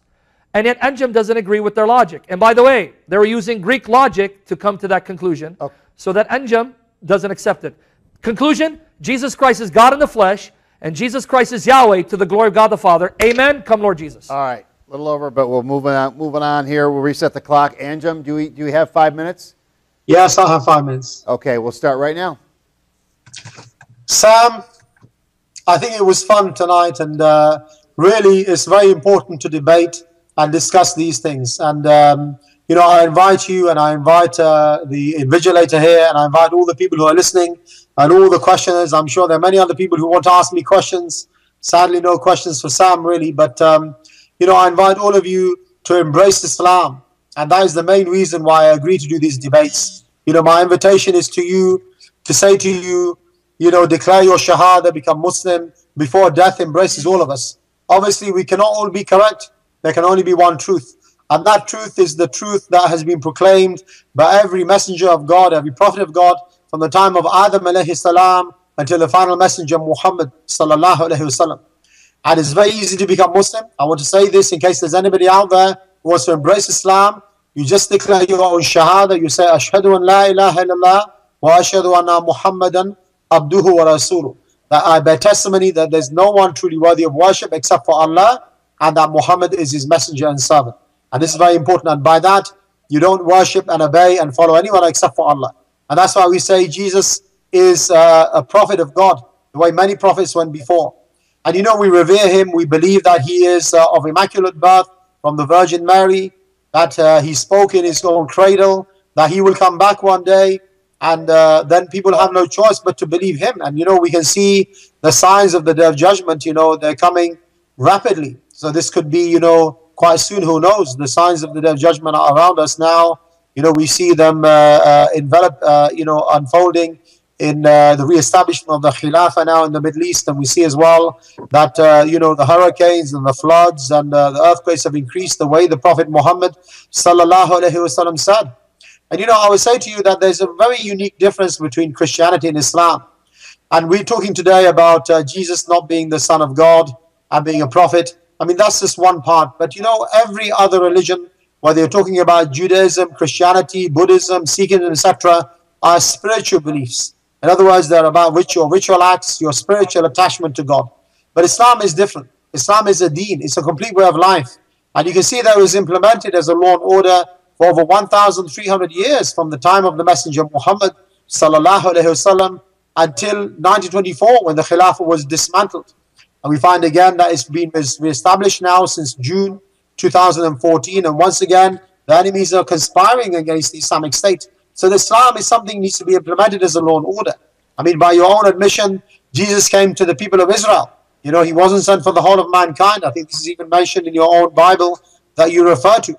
Whereas Muhammad sallallahu alaihi wasallam was sent for the Arab and the non-Arab, the black and the white, everyone. And Islam was, the favor of Islam was completed in the time of the Messenger Muhammad sallallahu alaihi wasallam. So, you know, I think, you know, in the time of the Prophet sent some, the Prophet Muhammad sallallahu alaihi wasallam sent some of his companions to the Najashi. The Najashi was a Christian king living in the time of the Prophet, and he said that he's a just king because he was judging by whatever he had left from the Torah and the Injil. And definitely there is some revelation there still. But, you know, we cannot tell what is revelation and what is not because of the distortion. The many versions of the Bible, as we said, the changes made by Saul, who became Paul, and King Constantine, etc. So we're not denying that the Bible and the Torah that you have today contains some of the revelation revealed to Isa alayhi salam and to Musa alayhi salam. However, this is the big test for the Christians. And indeed, when we said that somebody was crucified, it wasn't Jesus. It was somebody else. But, you know, this was a big test really for the Christians. And after 100 years, the true message of Isa alayhi salam was lost. So in this test, what I say to you and all Christians listening is look in the Quran. The Quran is the miracle and is the proof of the messengership of Muhammad sallallahu alaihi wasallam. If you accept the Quran, you accept Muhammad sallallahu alaihi wasallam as a messenger, you'll accept all of the messengers of God. Muslims are the only one who accept Isa alayhi salam and Musa alayhi salam and of course Rasulullah sallallahu alaihi wasallam, the messenger Muhammad. You know, we are the ones who accept all of the messengers. We accept all of the things which came from God.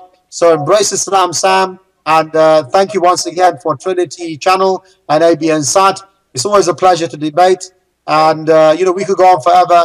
But as Sam said, the important thing is for the truth to prevail. I may be wrong sometimes because I'm fallible, but Islam is the truth.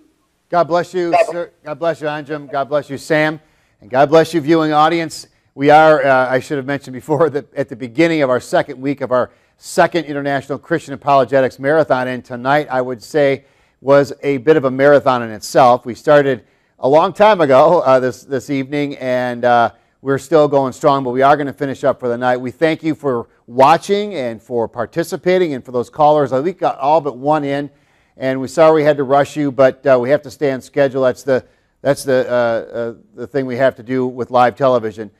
So we appreciate your support and your interest, and continue to watch us throughout the week as we finish up this week of our Apologetics Marathon. Thank you again for our participants tonight. To Anjem Choudary, God bless you. Sir, thank you for calling and for participating in tonight's debate and preparing for this. We know it takes a lot of your time, and hopefully you will be allowed to, at this point, to pray as you had planned. And we appreciate your respect for that and your involvement. And of course, Sam Shamoun, our friend and good brother in the Lord, who has come to play tonight and brought it, and exciting to see you in action. And I'm glad to be a part of the ministry as we're co-believers and Christians and colleagues in Christ as we move forward to further the gospel. And indeed, truth is truth, and it's God's truth, and we want to continue to proclaim it. And we will continue to do that here, but with your support, we'll do it even better. So continue to keep us in your prayers at trinitychannel.com, or always call us at 248-416-1300. We're going to sign off for tonight, but remember to tune us in the remainder of this week, starting tomorrow, the 26th of May. We'll have more programs, debates of various kinds, and programs of various topics and titles. Looking forward to seeing more and more people getting involved with our ministry here. God bless you, and we hope to see you sometime real soon. Thank you.